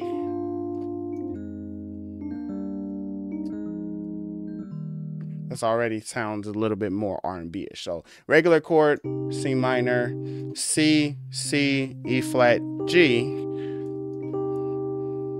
Just by taking the root note down to G sharp or A flat gives you this sound, right? It's just those same chords. And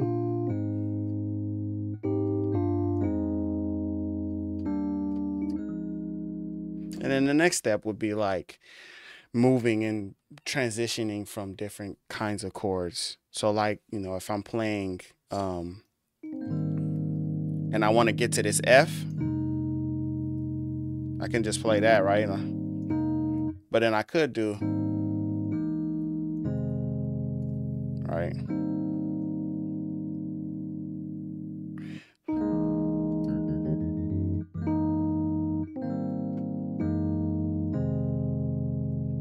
Or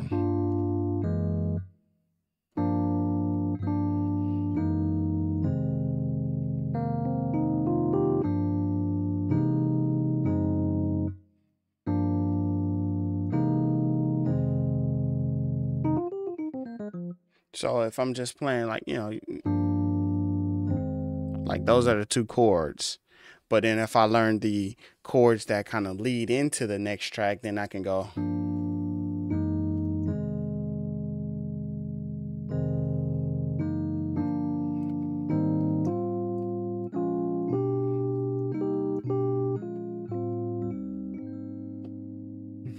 Step 1, learn to play keys in the church.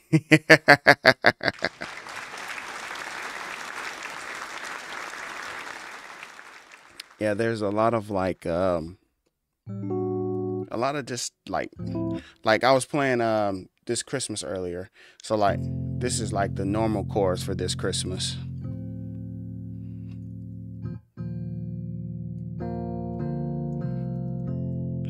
Very majory. But then like you jazz it up, you make it sound more R&B. You turn them into, different kinds of chords. So this is a regular triad. And instead of just doing a regular triad, we can do a sustain chord. So here's our sustain chord. Regular triad, sustain. And then sustain inverted. Now we getting real beautiful. Right? Regular triad. Like triads should like center you. Like there's a part in this Christmas where it goes, the sun is blazing bright, and we're caroling through the, and then triad.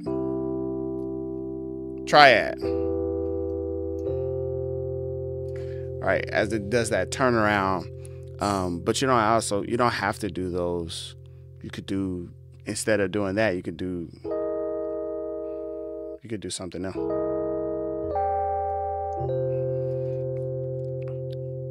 Right, you could do something different. You could do something even crazier than doing that. And that would be like, an option, right? But overall, in general, it's just like adding in notes, and it could be easy as like I said, like taking your low note,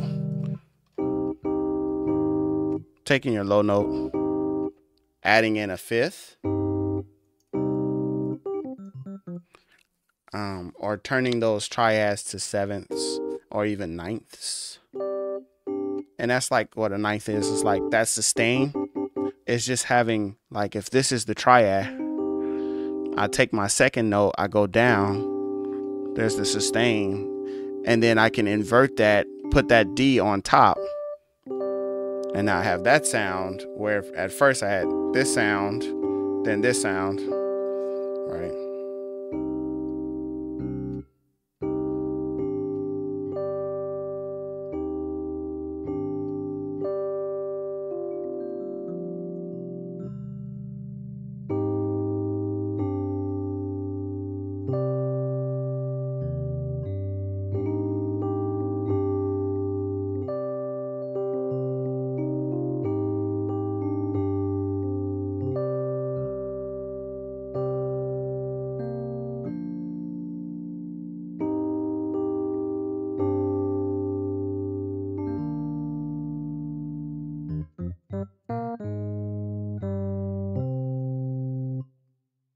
So that's an easy way to change that. This ninth, this is the ninth. That would be a ninth. Could just take out that third. Could play it like that.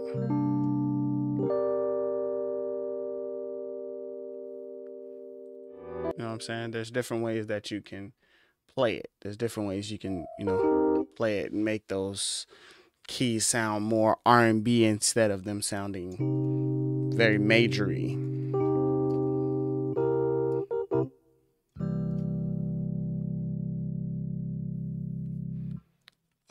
So there's some different things that you can do. You know what I'm saying? There's some different things that you can do. Do. Oh, snaps. Hold on. Let that thing grind on up, man. We are right there, man. We are right there, man. One more subscriber is all we need. I feel like we're counting down to like New Year's Eve or something. Oh, snap. Hey, there it is. It just happened. Yeah. Hold on, I got something for y'all. Where is that? Boom! It's in there. There it is. 6,000 subscribers, everybody, man. Yeah, shout out to y'all, man. Appreciate y'all, man. Play this beat real quick.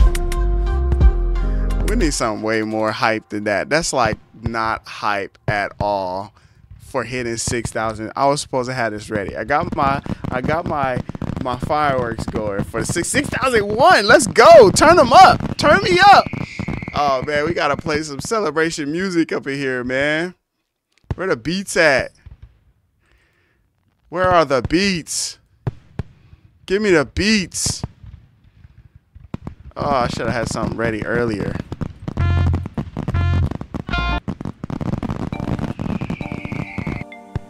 Yeah, this is cool right here. I just want to say, man, shout outs to all of you guys for subscribing to the channel, man. You guys are awesome. We are at 6,002. We are going up. 6,003, man. This is dope, man. Merry Christmas. Happy holidays. Happy New Year to you guys, man. We're going to bring this back for that too, man. 6K. Hey.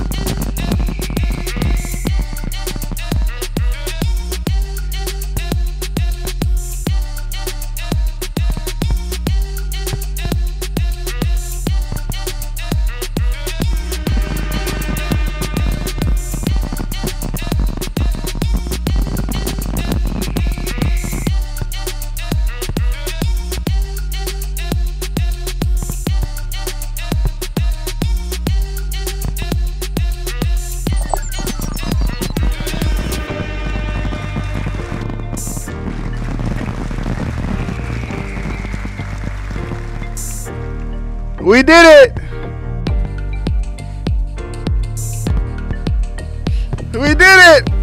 Let me go get my wife real quick.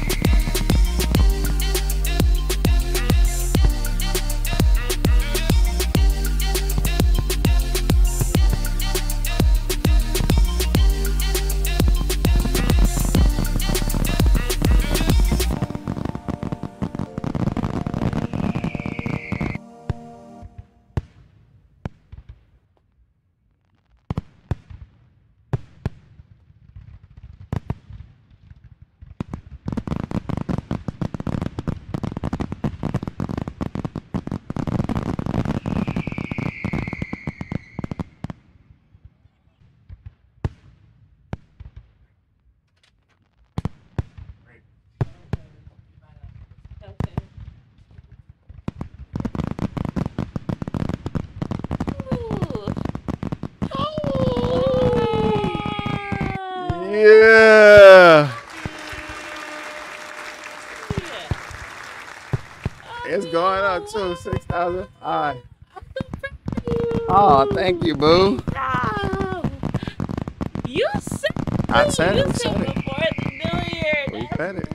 Wild. We said it. Yay, Yeah.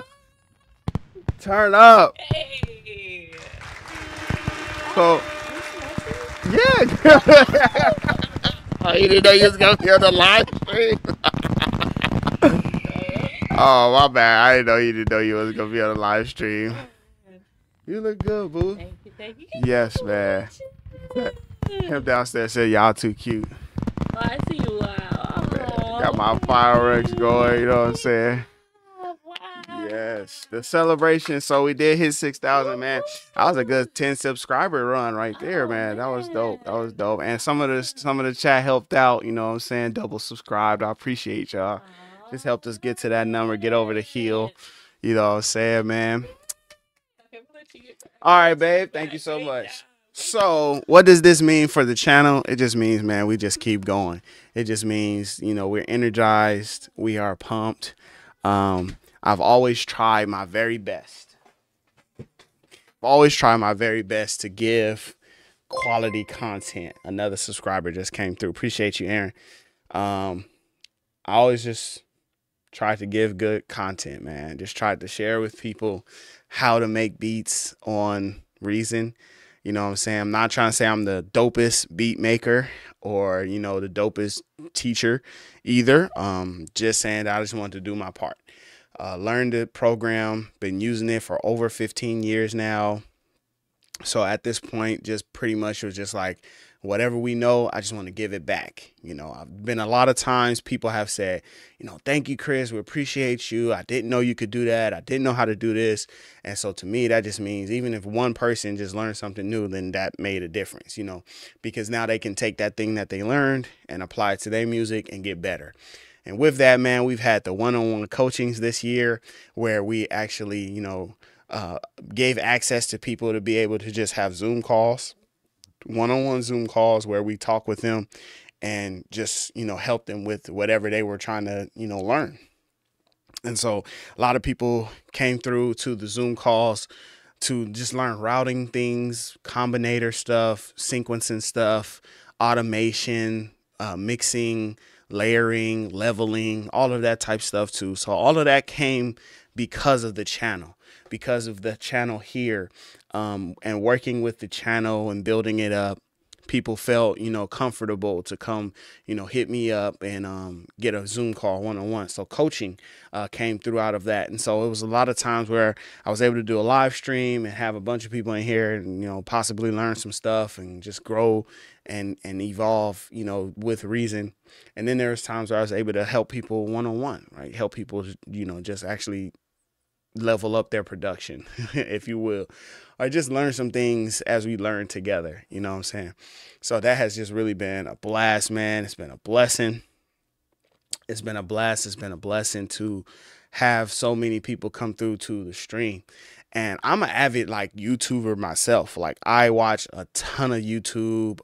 I got the YouTube Premium because I wanted to I had the YouTube Premium because I wanted to be able to watch YouTube videos without ads and just everything else. So like I watch a lot of YouTube videos, different speed runs, video games, different producers, music producers, just everything. And so for me, when I go to subscribe to somebody's channel, it means like you caught my attention, you taught me something, I want to see more from you.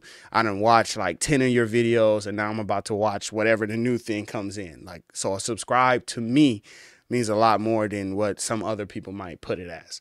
And so I know like there's a lot of people who could add a zero to this number or 3 zeros, you know, instead of 6,000, they're at 60,000 or they're at 600,000 or they're at 6 million.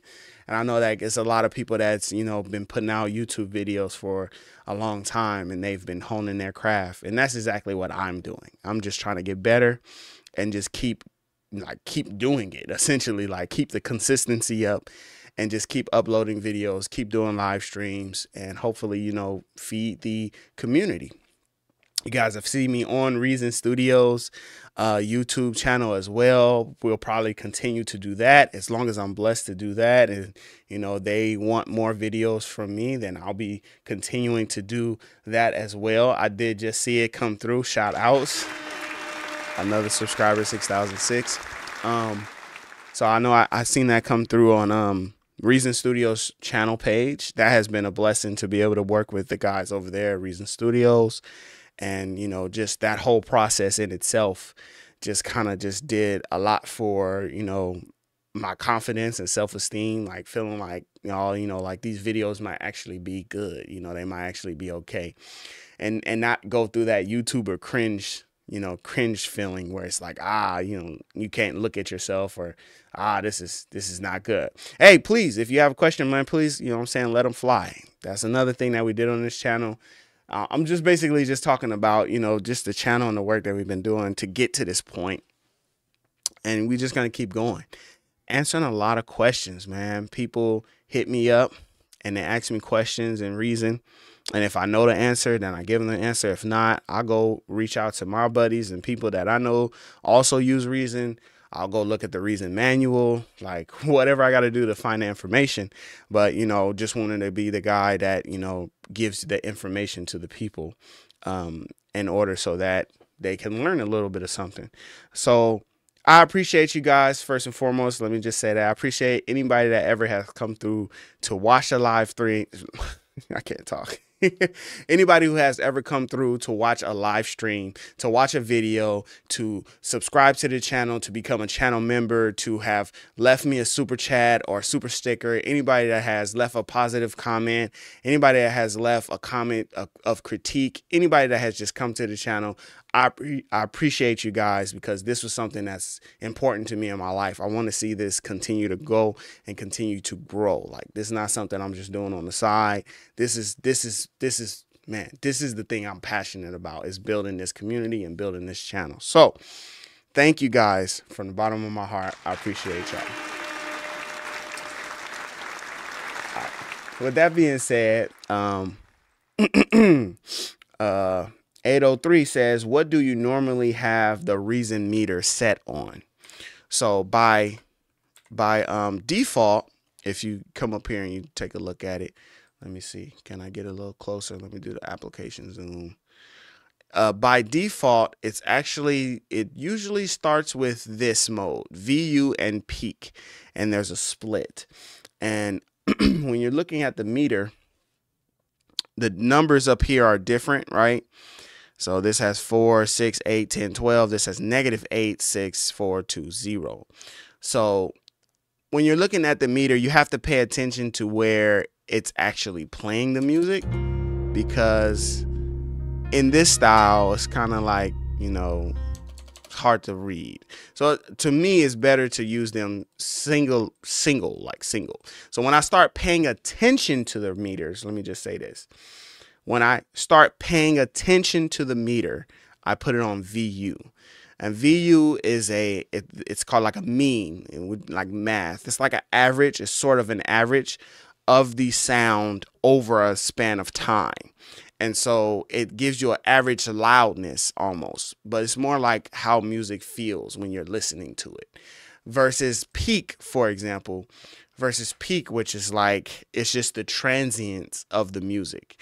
And most times, the transients that's going to be generating this meter to move is going to be your kick and your clap, hi hats, and anything like that that's going to generate a high transient when you look at the wave file. So peak is like there's points where you should use peak and points where you shouldn't use peak. You could have something peaking at 0. It's peaking at 0 on the peak meter, but when you switch to VU, it actually is like very low. It's not even getting to 0 on the VU meter. And what that tells you is your transients are hitting 0, but the overall, everything else, all of the music is not louder. It's not as loud as you think it is. So the peak can be a little deceiving if you're not paying attention to how it reads, right? Like we look at this guy, it'd say I'm at like -2, but a lot of that is kick and snare. If I switch to VU and I start listening to it, it's a similar thing, but I get a more honest reading of where the music is sitting. It's more so sitting around -8, and then the kick is kind of pushing up, right?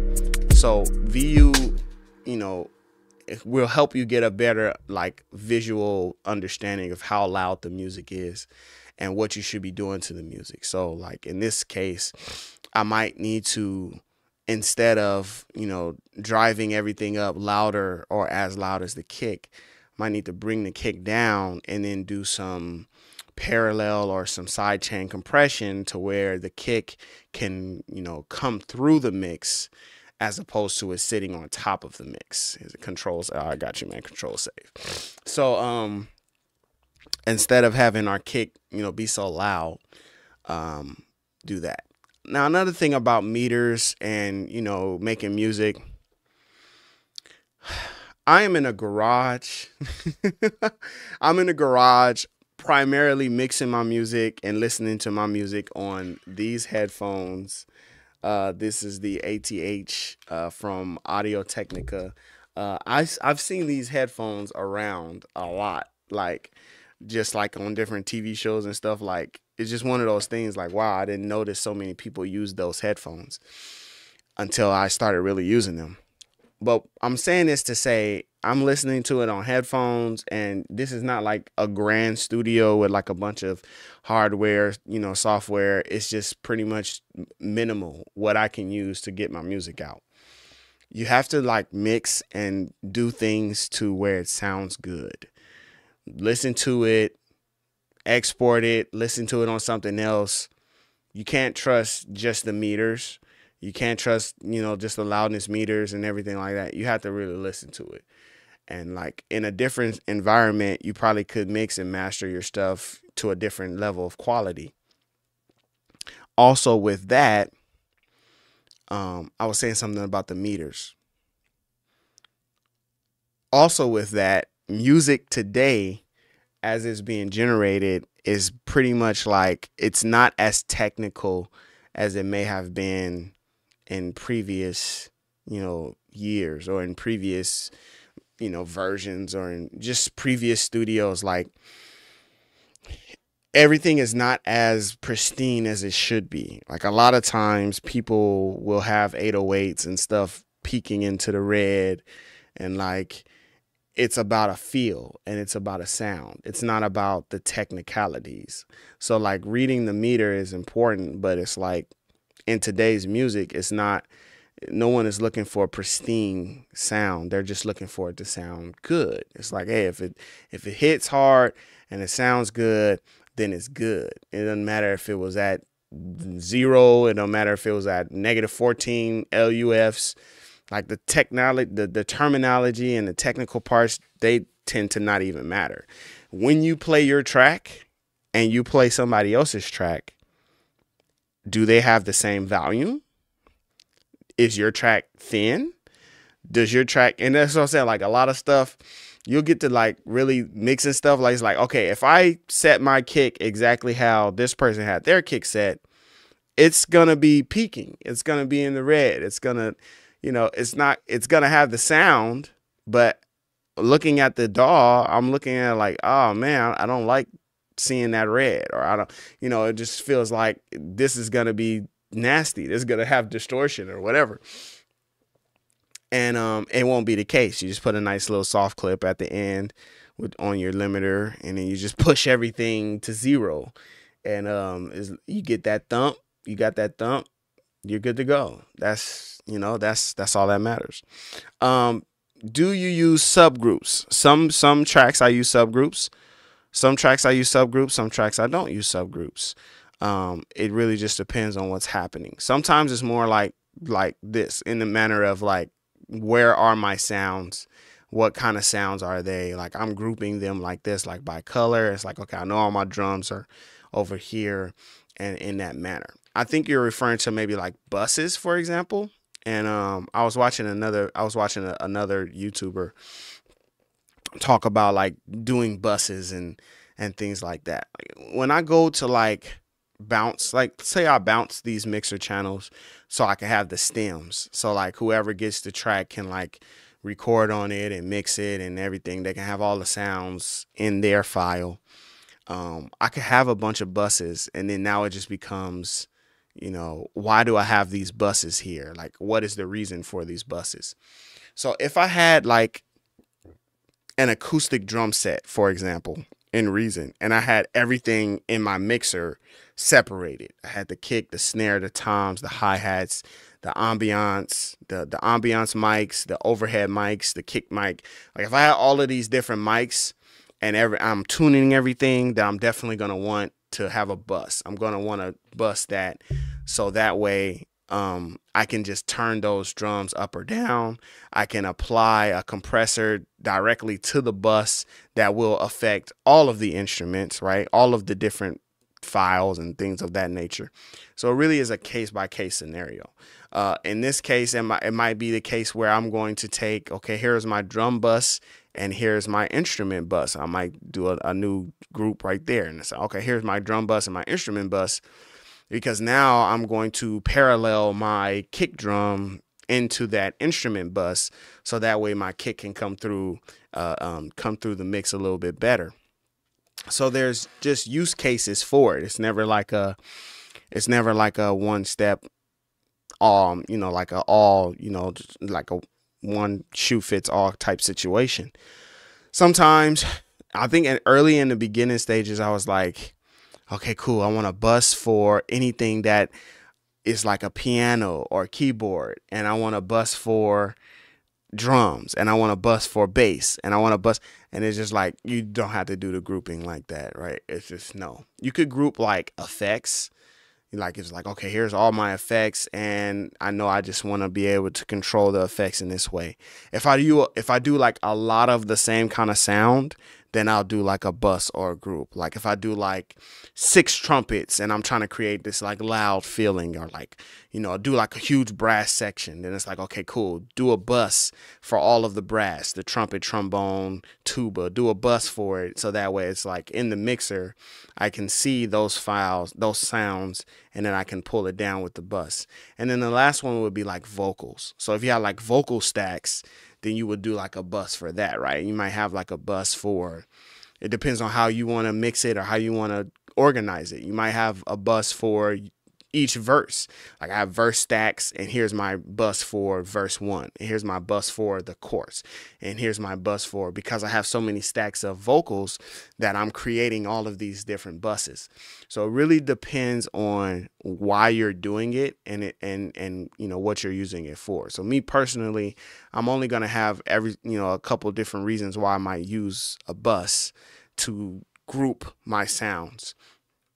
And then just keep in mind with Reason, because you have like combinators, you essentially can have multiple, like you can have multiple sets of buses. Like if I add in, if I just add in a, where's this guy at? Oh, guys, we got another one. We got another subscriber.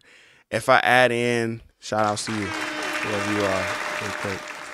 Let's just watch that go to 6. Okay, cool. Shout outs to y'all. If I add in, trying to get to my combinator here. If I add in this combinator and I'm looking at the mixer channel, like just by adding in another line mixer, you have a bus, and another bus. When you think about bus, is like sending sound to a certain area. So if I have an instrument in here, I can send the instrument into this one. I can send this master out into this one.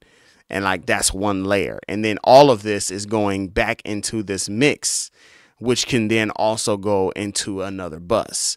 So it's just like sometimes you don't have to use the bus on the mixer channel. You can, by cleverness, put all of your instruments into a combinator, combine is the word, combine them in a combinator, and then patch them through these different, audio signals. And in that way, that's another way that you can do the grouping. So instead of having it in your main mixer, you just have it in this mixer, or you have it in this other mixer. It's just options is what I'm clarifying. There's different options that you can use to send your audio throughout all of these different, ports and all of these different plugs and channels. Reason doesn't get the full respect it deserves. It's so easy all the way around. Many, many, many, many hits have been produced in Reason. Shout outs.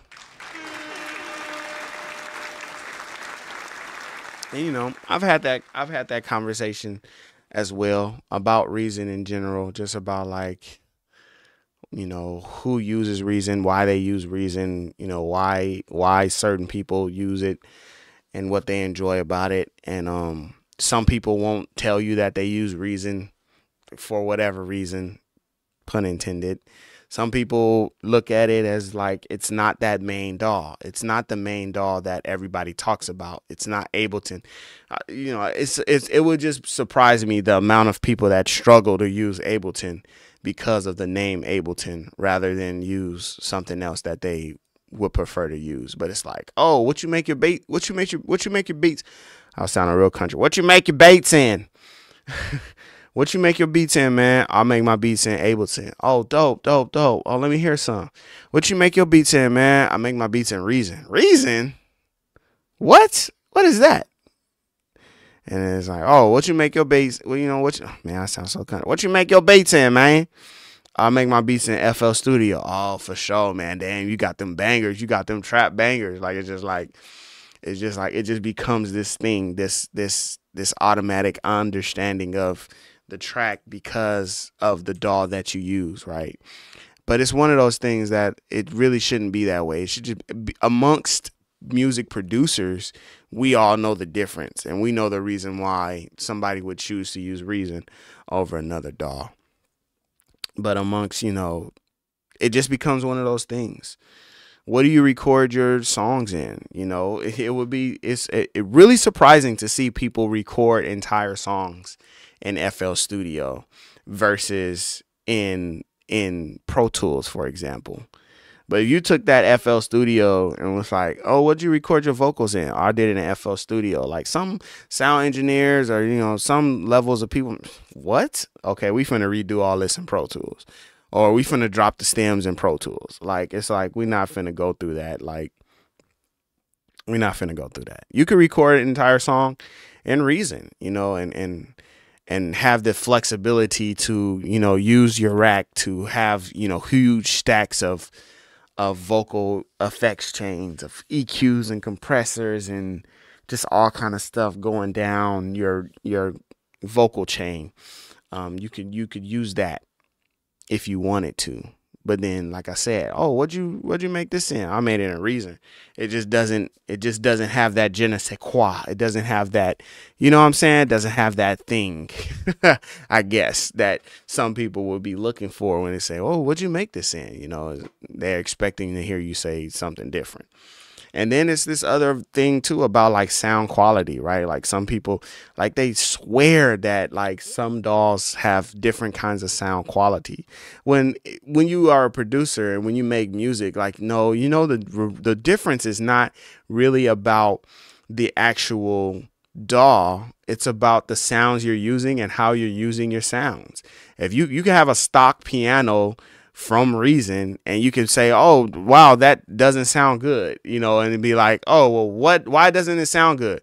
Oh well, it sounds thin. Okay, why don't you add some bass into the piano? Why don't you bring in a saturation and add some warmth? Why don't you do something to the actual sound? Oh wow, it sounds really good now. Wow, actually this stock piano sounds just like Alicia Keys from Contact. It's like, oh, all I needed to do was be a producer. I just needed to actually like do something to my sound.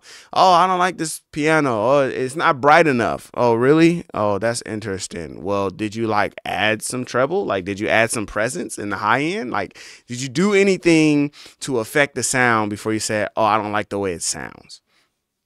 Oh man, I don't like Reason. I don't like this dog because it sounds like it's like pushing and pulling my music. It sounds like everything is so squashed and compressed. And it's like, well, are you using a compressor? Yeah, I'm using a compressor. Well, why would the DAW be the reason why your music sounds like that? Your music probably sounds like that because of the way you have your compressor set. It's like there's a reason for why things sound the way that they sound. You know what I'm saying? And I think the difference is the stock versus like the outside usage. Like, okay, for a long time you couldn't get VST3 on Reason, so that could be a valid gripe that somebody would have. Is like, I have these VST3 plugins that I want to use that I can't use because Reason doesn't take it. So yeah, that would be something that you could argue against, and you could say I got to use a different DAW because Reason won't allow me to use it. But if that's not what's holding you back, and say you use different plugins, the stock argument is the question. What do the stock effects do, and what do the stock instruments do? Because all of the DAWs, you could just delete all of the factory sounds and the factory EQs, and you could just have your native instrument bundle with your ozone, or you could have your fab filter bundle to do your effects. You have your native instruments to do your sounds and your effects, and you could just do everything from those third-party plugins. And everybody's music would sound exactly the same. If you make a beat with Omnisphere and you're using the same fab filter plugins or using the same whatever, everyone's beat is going to sound the same. So it really matters when it gets to the stock effects. So some stock effects just do what they're supposed to do, and they're like, wow, that's perfect. You get that sound every single time. FL Studio, Fruity Soft Clipper, you're going to get that driven saturation, that soft clips right before you clip every single time. It's just exactly what everybody needs. Throw it on the master, throw it on the kick, throw it on whatever. You're always going to get that sound that you're looking for. Different DAWs will have different effects that work a lot better.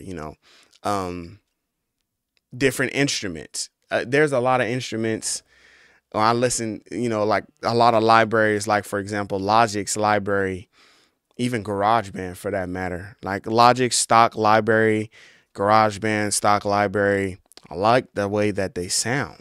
They sound really good. I like a lot of the instruments that's presented. They sound really good. You can do a lot of MIDI stuff with those instruments because they sound good. Just like, Reason as well had a lot of like acoustic sounding sounds, Rhodes, piano, guitar.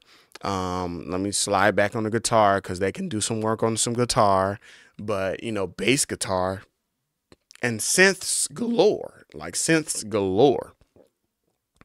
I think you could be hit or miss with some factory sound bank synths and acoustic sounds, where it's like, okay, it's obvious that there's not a whole lot happening with this factory sound bank. There's not a lot of gigs. Even when you go to install it, there's not a lot of gigs happening here. So we can see that this is gonna be on the light side of things. Ableton looks like Excel. I've heard that many times before. FL piano roll is godlike. Yes, right. So that's a feature. That's a function, right? Everybody has a piano roll. Not everybody's piano roll. Not all piano rolls are created equally. The way that they all of the instruments that you use in Reason is like built into the piano roll. So it's like piano roll has an arpeggiator. That's an effect inside of Reason. That's a utility inside of Reason. You gotta add the instrument. They have they have snap to chords. They have snap to scale, right? Where you can just like snap to a certain scale. So C major, C minor, A flat, Phrygian, whatever scale you set it to, it'll snap your notes to those scales.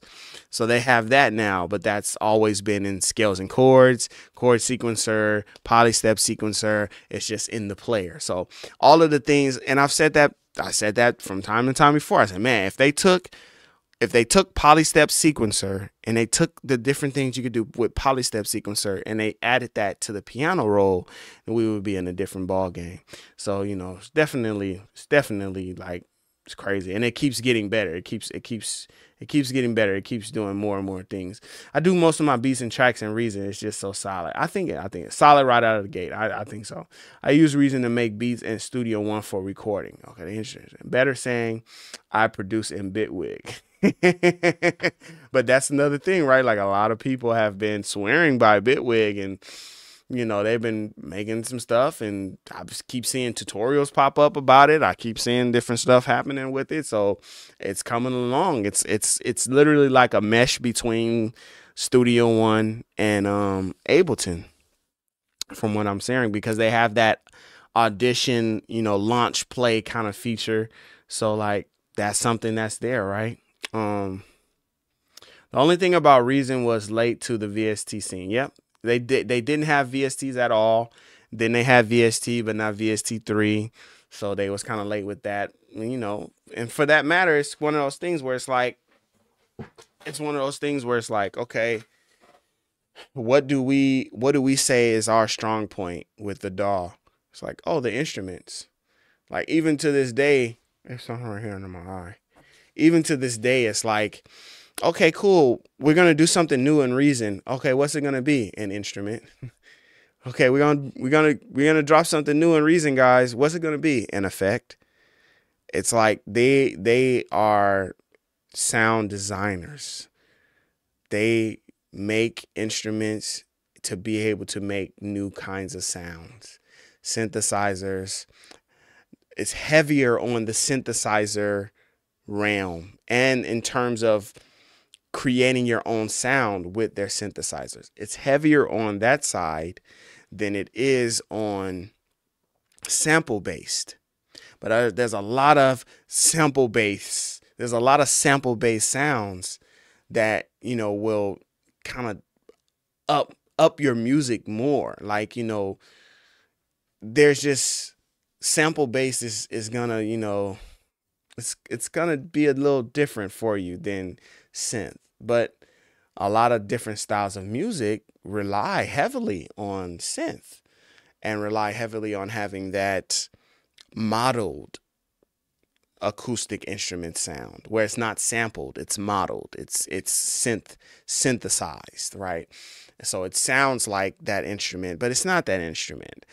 Object was like, Object as an instrument that they released is crazy, the way that you can create those different kinds of sounds from a synthesizer. Crazy how you could get the organ that they have in there. Just crazy, man. Like, the sound is just really cool, and it's coming from a synth. So they're making this synth sound like something that's in, that thing is probably coming in real loud.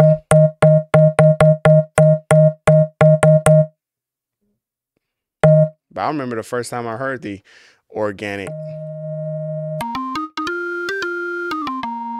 I don't think that's the one that I want. That's monotone. What y'all doing? Hold on, let me show you real quick. I just want to show Object And then I want to show this patch. That's not it though. I thought it was called organic. Oh, it's organism. Excuse me. I think it's this one.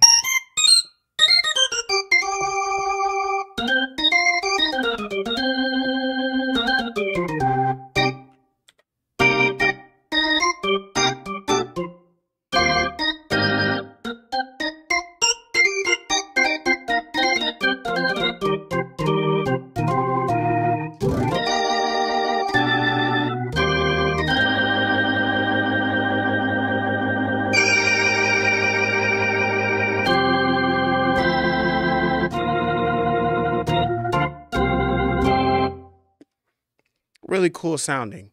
And then you come in here and you add in the rotary to get the rotary sound.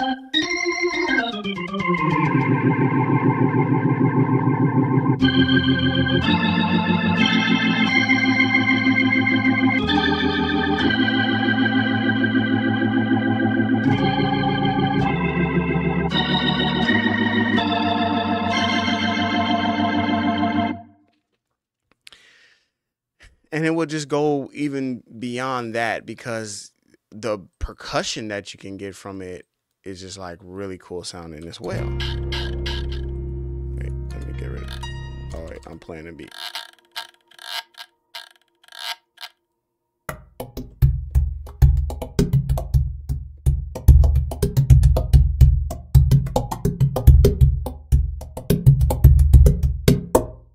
So just really cool sounding sounds. So that is where their focus is at, is creating instruments, creating synth, creating sound so that people can be able to create music with that. So if that's where your focus in, then of course your focus is not going to be on everybody else's sounds.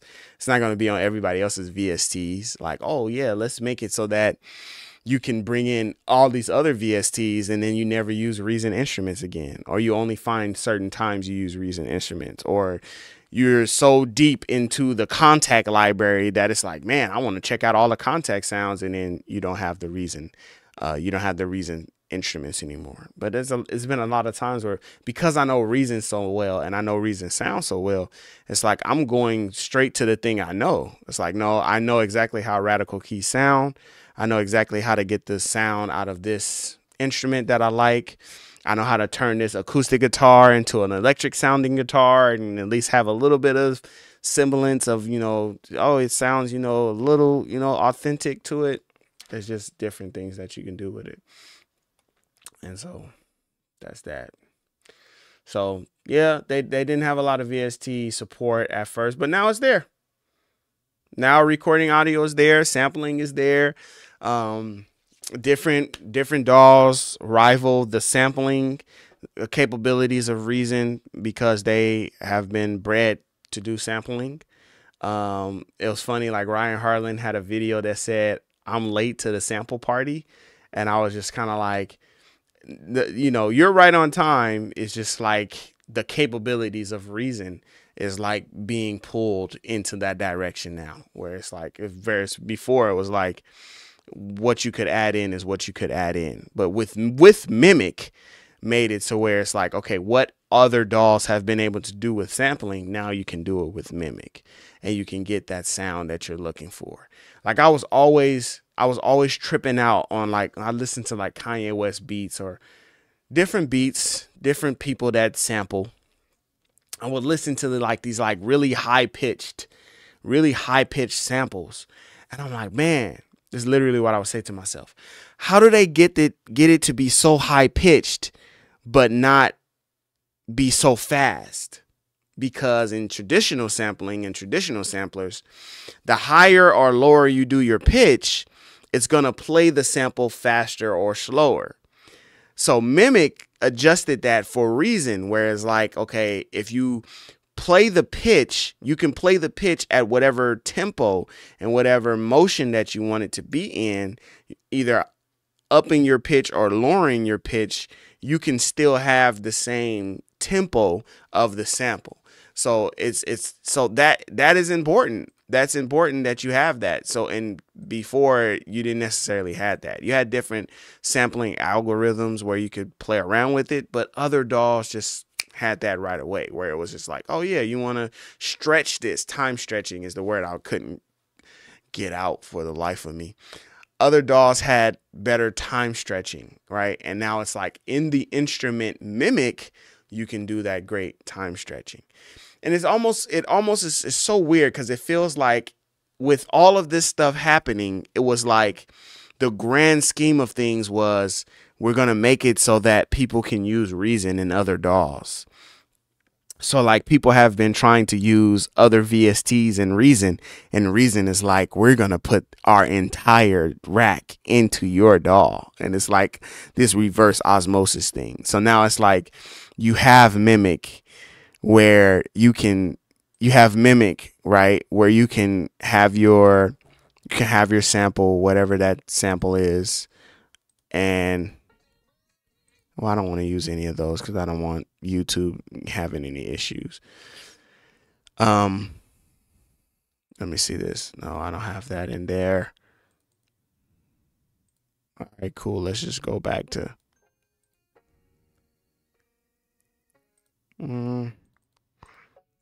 Okay, cool. So now you have Mimic where you can take your sample or, whatever it is, and you can just automatically slice it. You go to slice mode. You can just automatically have these different slices there. And now you can, slice up Mimic. You can slice up your sample. And like I said before, if I do pitch mode,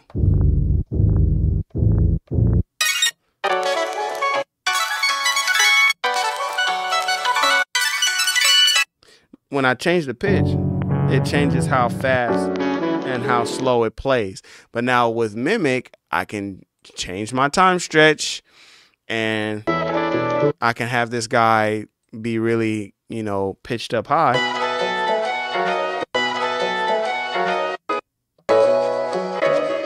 And even though it's pitched up high or low, it doesn't play slower. It plays the same tempo.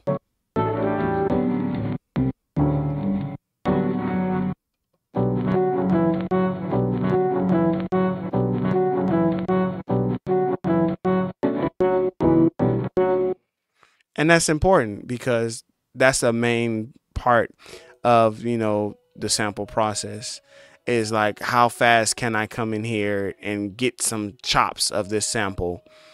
And so you just imagine that being in somebody else, being in another DAW, having that in the Reason rack and being able to just go in there and just.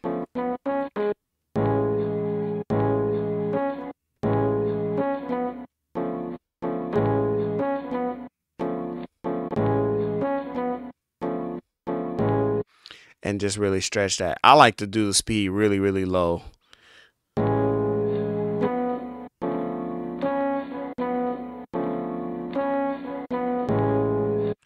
Even lower than that, where it's just like.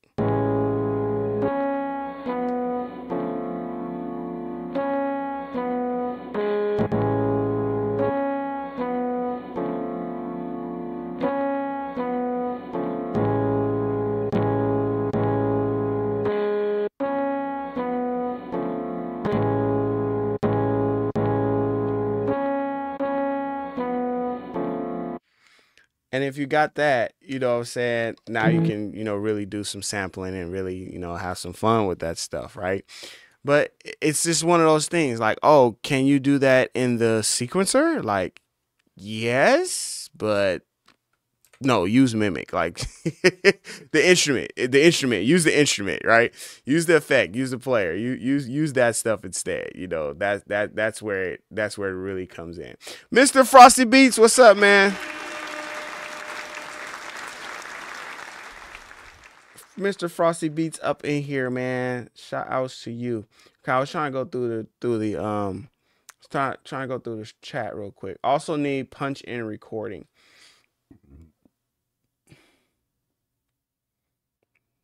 Yeah. I mean, it kind of has punch in recording with comp edit. With comp editing, you can kind of do the punch in, kind of, if you're recording. I won't get into that though. But you know, comp editing, you can like set it up. But I think there's better ways you can do punch recording. So yeah. Do you work in blocks or just use it for labeling sections? Pretty much just labeling sections. That's the most that I've used it in. If I don't use it to label sections, here I'm gonna save this guy real quick. I'm gonna load up this other one. If I don't use it to label sections, then I use it for different types of tracks. Like I'll make different tracks with the same instruments, or I'll make different tracks with different instruments, but like they're serving around the same purpose. So like here's one way that I would use blocks.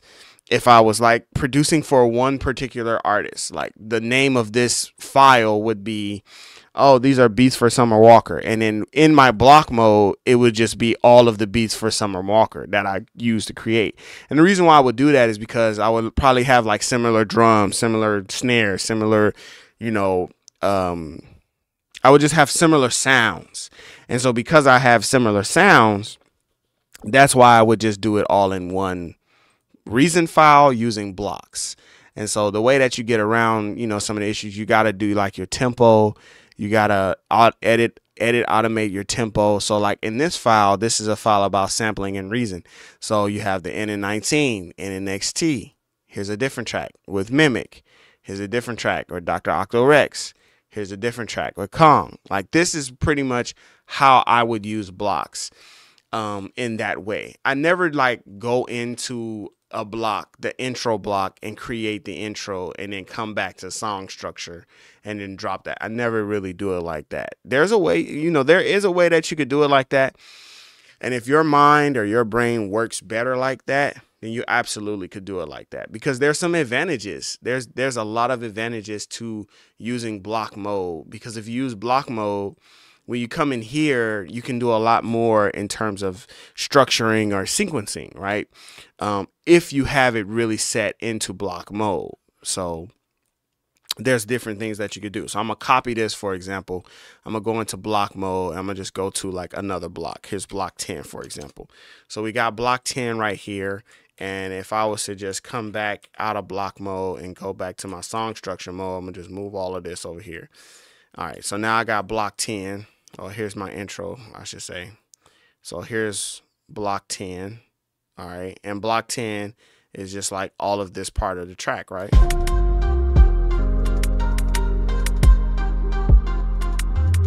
Well, I can use this, and then, you know, I can like say I want to do like a weird like stutter sound or something with all of the, you know, like the different parts of the track or something like that. So I can come in here and make this really, really tight like this. I can come in here and just like duplicate this over, because now it's duplicating all of those sounds, right?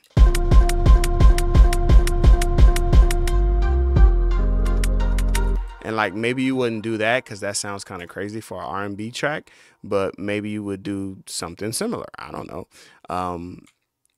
So you would have that option, right, to be able to do like a crazy little stutter or something. And it just takes the entire block. It just takes that entire block, right? So that's like one way that, you know, you could do something like that and have some fun with it. You could also just like rearrange that block, right? So now we have this.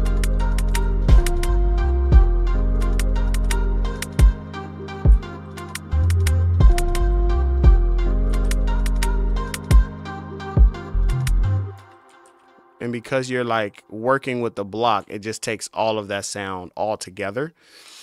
And you can also just have it here. So like I got the whole beat, but I know for the first part of my track, I don't want any snare. I don't want any kick. So I can just literally like draw over it with another clip like this. And now it just deletes all that. And so even though it's all built in the block, I can still sequence in the song mode. So now here's my drums. Okay, cool. And so then now for this part, I want to take out this. I want to take this part out. See, I just took out the little I can mute it, unmute it. And this is the kind of stuff people be asking about. Like, if you make a title of Reason 12 Ultimate Tutorial, which is clickbaity at this point, if you do something like that, you got to show more, examples of stuff like this, right? Like, I would think so. So there are some advantages to using block mode. I personally, sometimes I do it, sometimes I don't. 9 times out of 10, I'm going to just use it to label the track out. Like, I just use it to label the track. So I got to undo all of this that I was doing. But while I'm undoing it, I can read some more. Him downstairs says, no more synths, please. Oh, you know the next thing they do. You know they finna do another synth. You know they finna do another synth. I don't think they're gonna do any. I don't think a sampling. I don't think a sampling unit would come before another synth would come. Like, I don't think a sampled instrument library, a sample library, I don't think that would come before another like synthesizer would come. I think another synthesizer is coming. I started with the MPC 2000 XL, and now I'm on Reason with the plugins I use. I can get that dirty antelope sound. Dope. We need MIDI routing in Reason as soon as possible. I'm tired of using Blue Cat's audio. No more synths, please. Yes. Reason needs to do what Ableton did, basically copy food. Hey, that's funny. Just copy they piano, right? That's funny. Object is awesome. Would love to see them make a modeling synth for wood, reed, brass, and maybe voice formats. That's interesting, Matthew, because I think Object can pretty much do all of those things as is. They can do all those things right now. So yeah. Object is dope. You can do all that stuff. And then don't forget, like, I think they have like one main guy that has a video demonstrating that you can use Object with your microphone to actually like create the sounds. But yeah, that's a thing that's still there. You can still do that to create sounds. Let me see real quick. I can't see. I need this to be larger so I can see. Object is awesome. Yes, I said that one. FL Studio users seem to make better trap beats because of the dark sound of FL Studio. Reason should remix the sound of Reason Studios and make a second program, Reason Black. Hey, yo, Reason Black. They just need to redo the whole theme, right? I hear what you're saying. And this is the interesting thing about it. If you say FL Studio sounds dark, then what you're essentially saying is their synths and synth presets sound darker. So what we would need to do is find the dark presets and patches and instruments in Reason and highlight those. There are a lot of like high pitched and like belly sounds in Reason that even have this like playful feel to it. So I think I get you with that in terms of the sound. But it's not the sound of the DAW, it's the presets, it's the patches. Like you can find a patch that has that low growl, or even like the brass, for example. Like if you took the brass in orchestra and you pitched it down, and then maybe you added in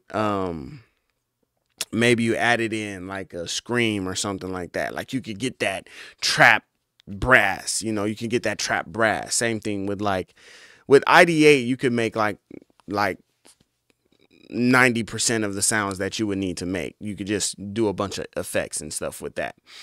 But that's interesting that it would be the thought. It just really takes me back to the whole idea about FL Studio.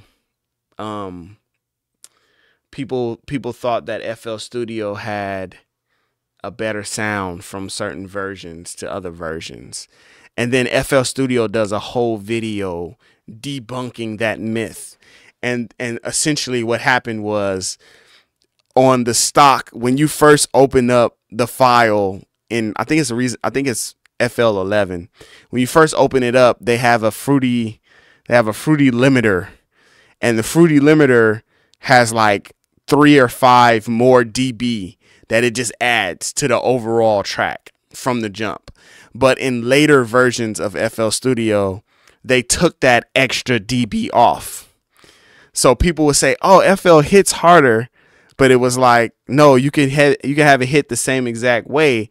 You just gotta add in more dBs. You just gotta add in that fruity limiter and add in those dBs. So it's an interesting conversation to say like Reason Black. Like that sounds cool. That's why I laugh, because the name sounds cool.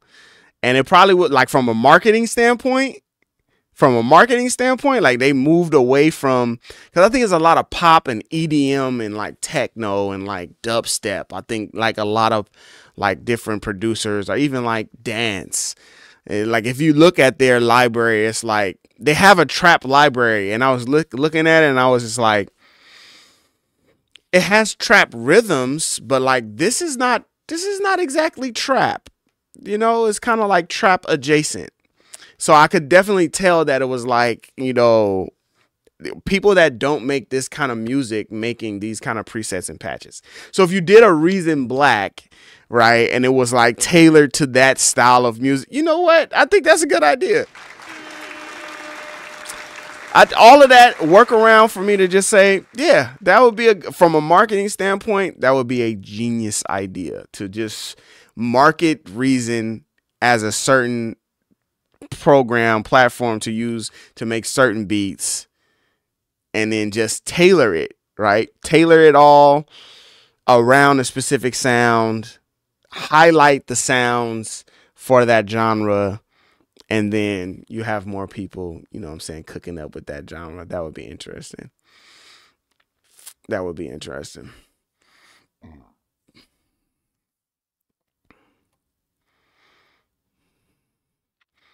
Reason is the goal for sound design. Absolutely. Has anyone brought the MPC2 Live into Reason, or Reason into the no, I haven't used MPC Live. Mimic is a staple in just about all my production. I pretty much like I swapped out NN19, NNXT. I swapped all that out for Mimic. Anytime I'm like loading in a one shot, I'm loading in Mimic. Sometimes I'll even, like, instead of doing redrum, I'll do Mimic. But for some reason, redrum with the sequencer and everything just always calls back to me. So I always end up using that. I need to get a chair for Christmas. This chair is like Serato is the business. Serato's a game changer for that style of music production. Absolutely. There's producers that make dark trap and Reason. I can make dark trap and Reason. Go check out 780. 780 definitely makes a lot of dark trap, and trap that has that feel, that vibe to it for sure. I agree. I originally used blocks for just labeling sections too. It wasn't until I started making beats that changed tempos and feels, etc. Okay, for sure. And that's like one of the you know, one of the advantages of using blocks is you can go into that block, change the tempo of just that block, and then when you pull it back into the song structure, now you have like just this block that's like, you know what I'm saying, late, you know, just this block that's like slower and whatnot. Just a little Reason history. Pharrell, Dr. Dre, Stargate, top tier producers made plenty of hits with Reason, but in all honesty, it's preference. It's always interesting when I hear like loops or like sound effects or even drums. I'll hear that stuff and I'll go, "Oh, that's in Reason." It's like, "Oh, that is definitely guitar loop 1." You know, C major guitar loop, like, it's like, oh, that is definitely that loop in Reason, like, and it happens a lot. It happens a lot in music production. So I don't know if it's the DAWs borrowing each other's sounds and stuff like that, but I've heard, especially in like if you hear like the sync licensed music, like music that's like in a movie, like moving from scene to scene, they'll add in some music or something like that. I'm like, oh, this is all Reason. They definitely use Reason to make this music. And it's always funny when it's funny because as a producer, as a person that uses Reason, I can recognize it, and it's like that's from Reason. I could search that in Reason right now and find it. I absolutely cannot use blocks. Rockwaller uses Reason now. Like you said, it's what you're comfortable with. Yeah. I watched F Nitty. He's good, but there are guys in FL that are making better beats. Okay. My guy Mars, who made Nipsey Hussle's Hustle and Motivate, is Reason Gang too. Yeah, my guy Mars, I met him at the event. It was a Reason and what's the other people? Now I can't think of them people name. But essentially it's like a library platform that they were coming out with, and I met him there, and he was making like a drill track like live, you know what I'm saying? He was showing how you can like it's like a splice audio library, and he was showing how you can like search different genres and pull the genres into the beat and make the beat with Reason. He was doing everything live. And he was kind of showing some different stuff in Reason that he does. And he's always on Instagram, always on YouTube. He's always showing, you know, his music that he's been making. He's one of those kind of like hit producers that still shows people like, okay, here's this new beat that I'm working on, and just plays it. You know what I'm saying? But that's funny. I absolutely cannot use block mode. B-Hoss, what's up, man? We hit 6,000, bro. Let me see something real quick. Is this gonna turn? Oh, 6,008. Shout outs. Let's run our little celebration one more time. Here we go. Boom. We did it. We doing it. Okay, back to the chat. All right, here we go. So, chat says, that's interesting. How did you learn the fine editing details in Reason? Practice, man. Just practice. Just trying stuff. I think that question was asked towards me. Trying, practicing, just trying it. Just trying it. Reason is more of a tinker doll than a drop a preset and go doll. Exactly. It's like, yeah, the more you tinker with it, the more you find stuff, learn stuff, and, you know, you just kind of grow and evolve. You also could just find your core, like 6 sounds. Find your core 6 sounds that you know you want to make beats like this, and just do your core 6 sounds and just rock out like that. You know what I'm saying? Like, use the same drum pad, use the same pad, use the same bass, use the same 808. Like, just use the same sounds, and then just, you know what I'm saying, just go with it, right? Like, you can also just do that.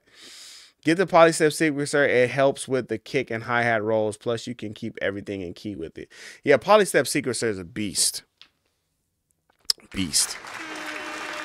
Polystep sequencer is that, I think that's that thing that was like, okay, we finna implement a lot of these things we see in piano rolls, and we're gonna put it into a player. And you also got to remember that players can play with each other. So like you can use polystep sequencer with other players as well. But you can send everything to a certain key. You can create chords with it. Like you can essentially do like a version of chord sequencer with polystep sequencer, like in terms of just building chords and stuff like that. So like if I go over here to Reason, I'll show you guys. Also with it being in key, like that's the other major part. Let's get out of C minor. Let's go to something else. F sharp minor, I guess. I don't know. Turn this guy down.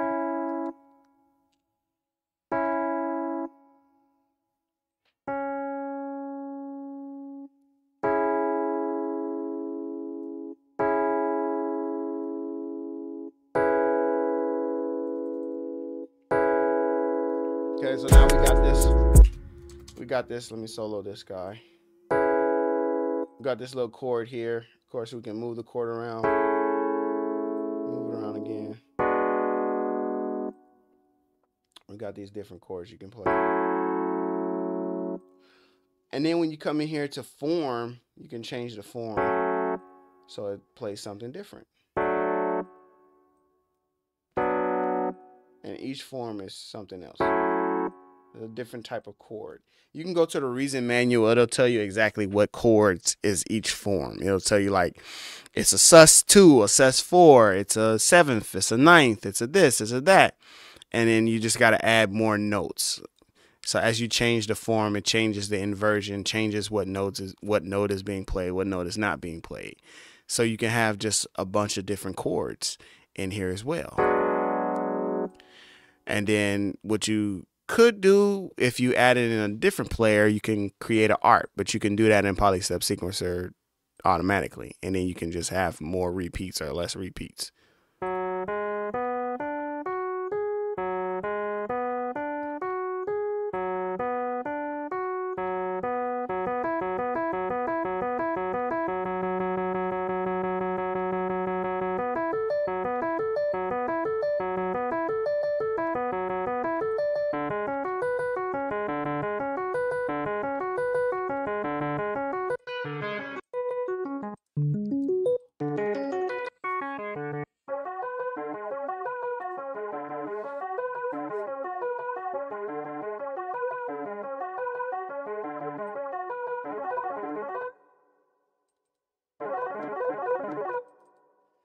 I like doing stuff like this.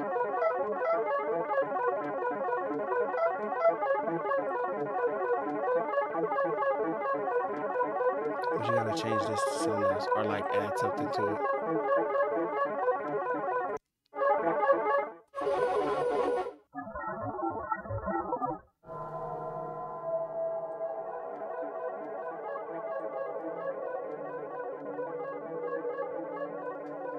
Just like a reverb. I don't have my headphones on either. Oh damn! I wish I took your headphones off. I was trying to do this reverb.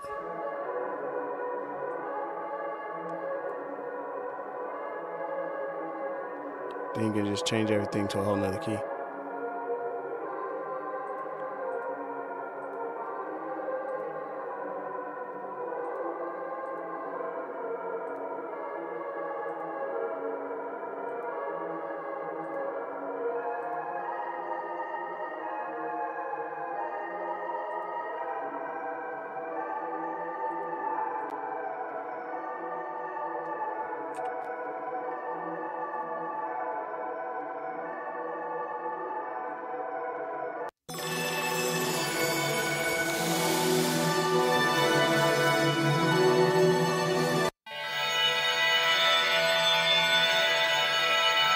And you also can just slow it down.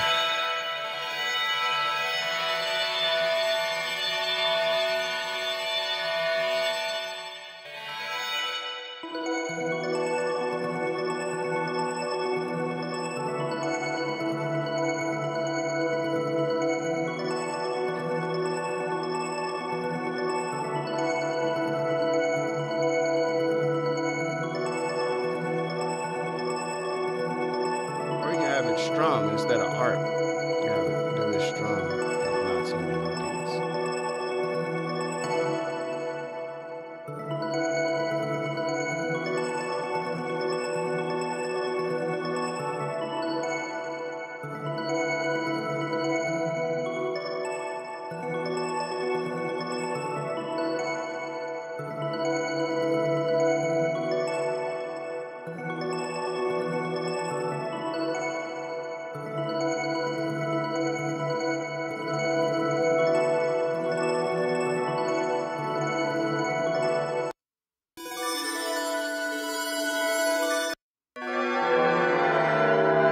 Not that one.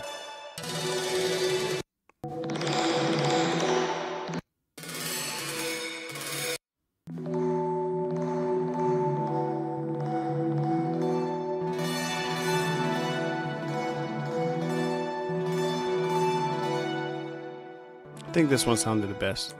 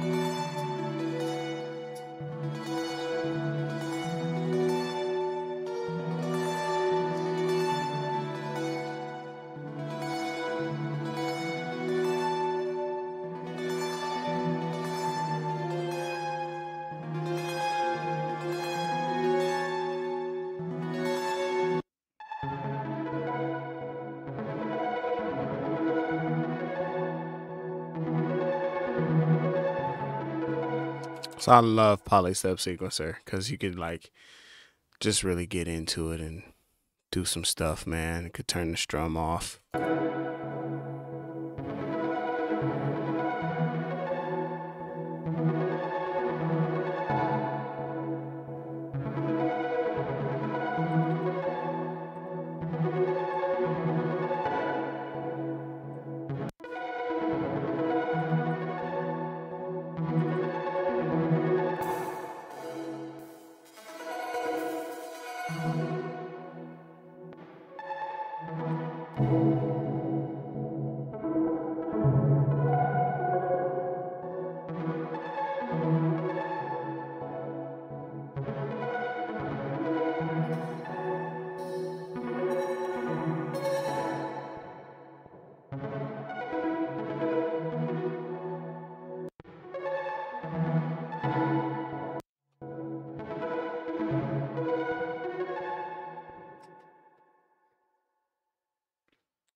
I would love to see more audio editing features in Reason and the video feature. I would love to see the video feature too.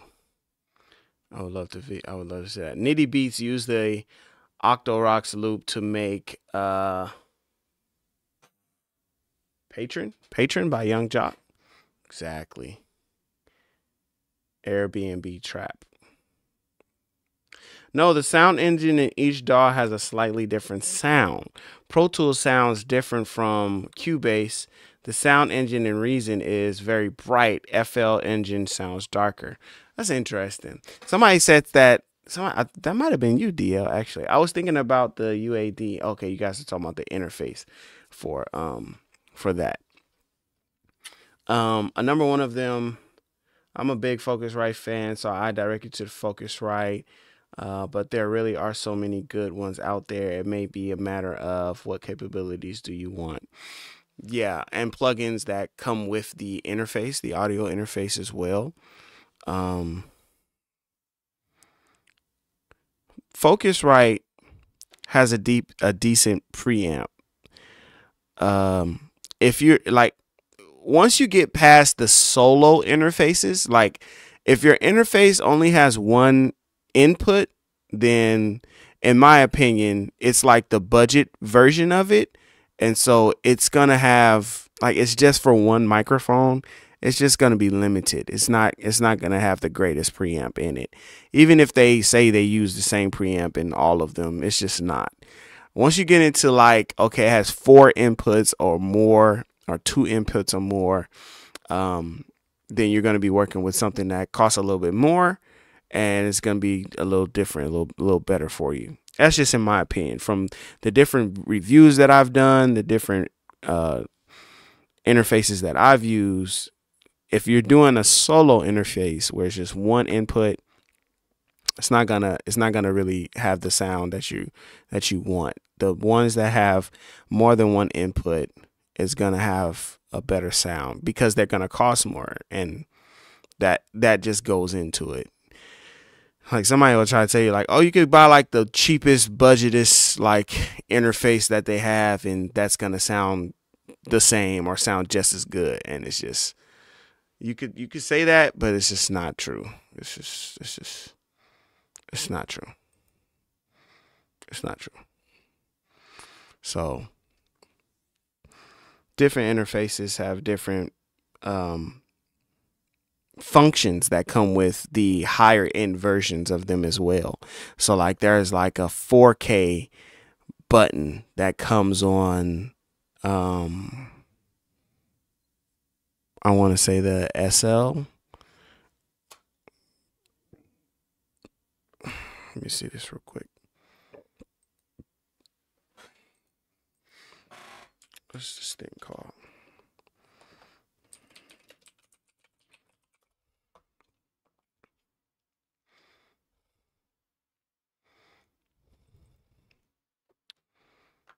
Man, my guy Catchy Noise Production talks about it all the time.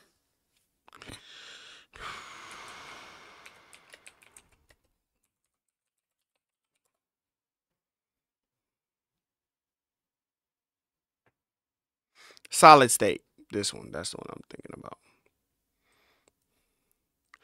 So like on this solid state, for example, they have this like 4K button that's there, right?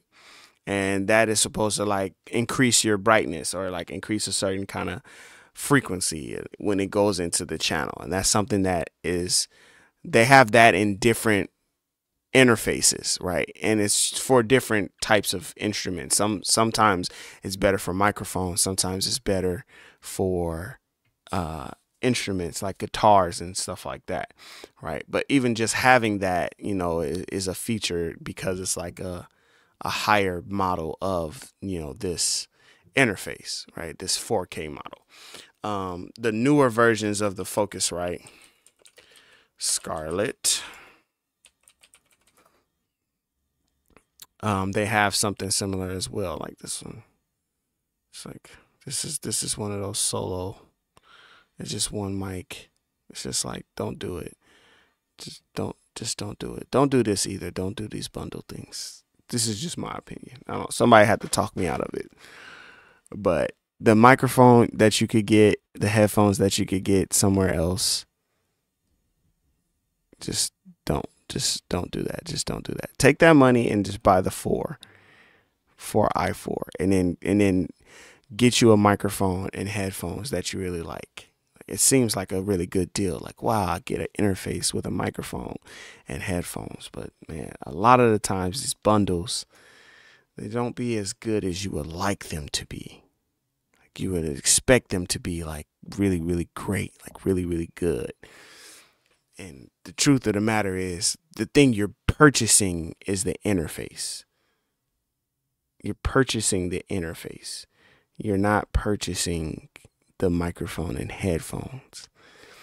The thing you really are purchasing is the interface. So that means everything else is like free. Like look at the cables. Like you get cables and headphone and microphone. Like it's like, whoa, I get everything for one price. It's just like, listen, buddy. Even audio cables would run this number up. Like even just the audio cables. So he's saying you get just the device for $120. For $120, you get 3 more things with it. So we're saying for $120, we're going to give you a $40 pair of headphones, a $40 microphone, and $40 cables, essentially. I know there are cables out there that cost $40. A microphone that costs $40, I would tell you to run away from. Headphones that cost $40 might could do what you needed to do, but that would be like the justification, right? If this is $120 and this is $240, where is the quality gonna come from? Unless you think that Focusrite just loves you. Like it's like they love us. They love us so much that they was like, hey, buy this. And we're going to give you this headphones and mic. It's just, no. Buy the interface. The interface is great. I want to upgrade my interface so bad. I'm so like, I just want to upgrade it. I want to upgrade it. I don't even think a 4 is enough is the problem. Like to upgrade from the 2, out of the 2. I don't even think to upgrade to the 4 is enough, because I be want to like mic up my drum set and just do a whole bunch of stuff, and I don't even think that would be enough to actually do that. I think we would need to do more than that. SSL 4K reference is the 4K console. Cool. The room makes a big difference also. You can have a great interface and mic, and your room will mess up the recordings. Man, say that 2 times.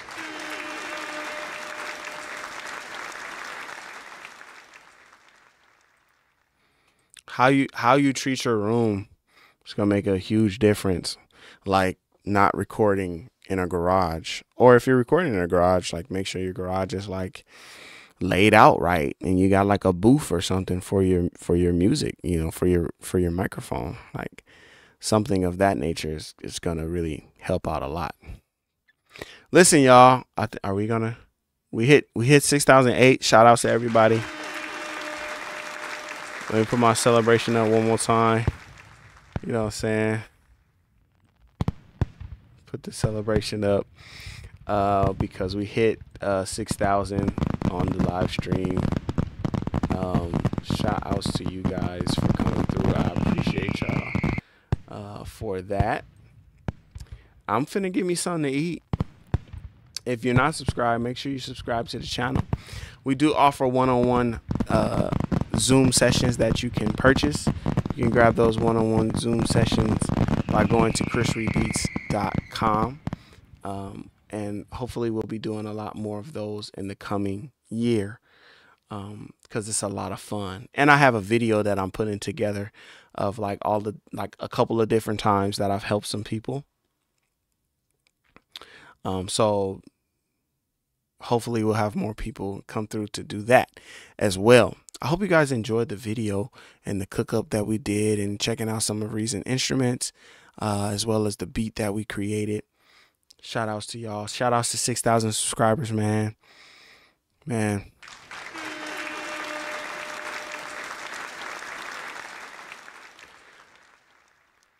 Until next time, thanks for watching. Peace.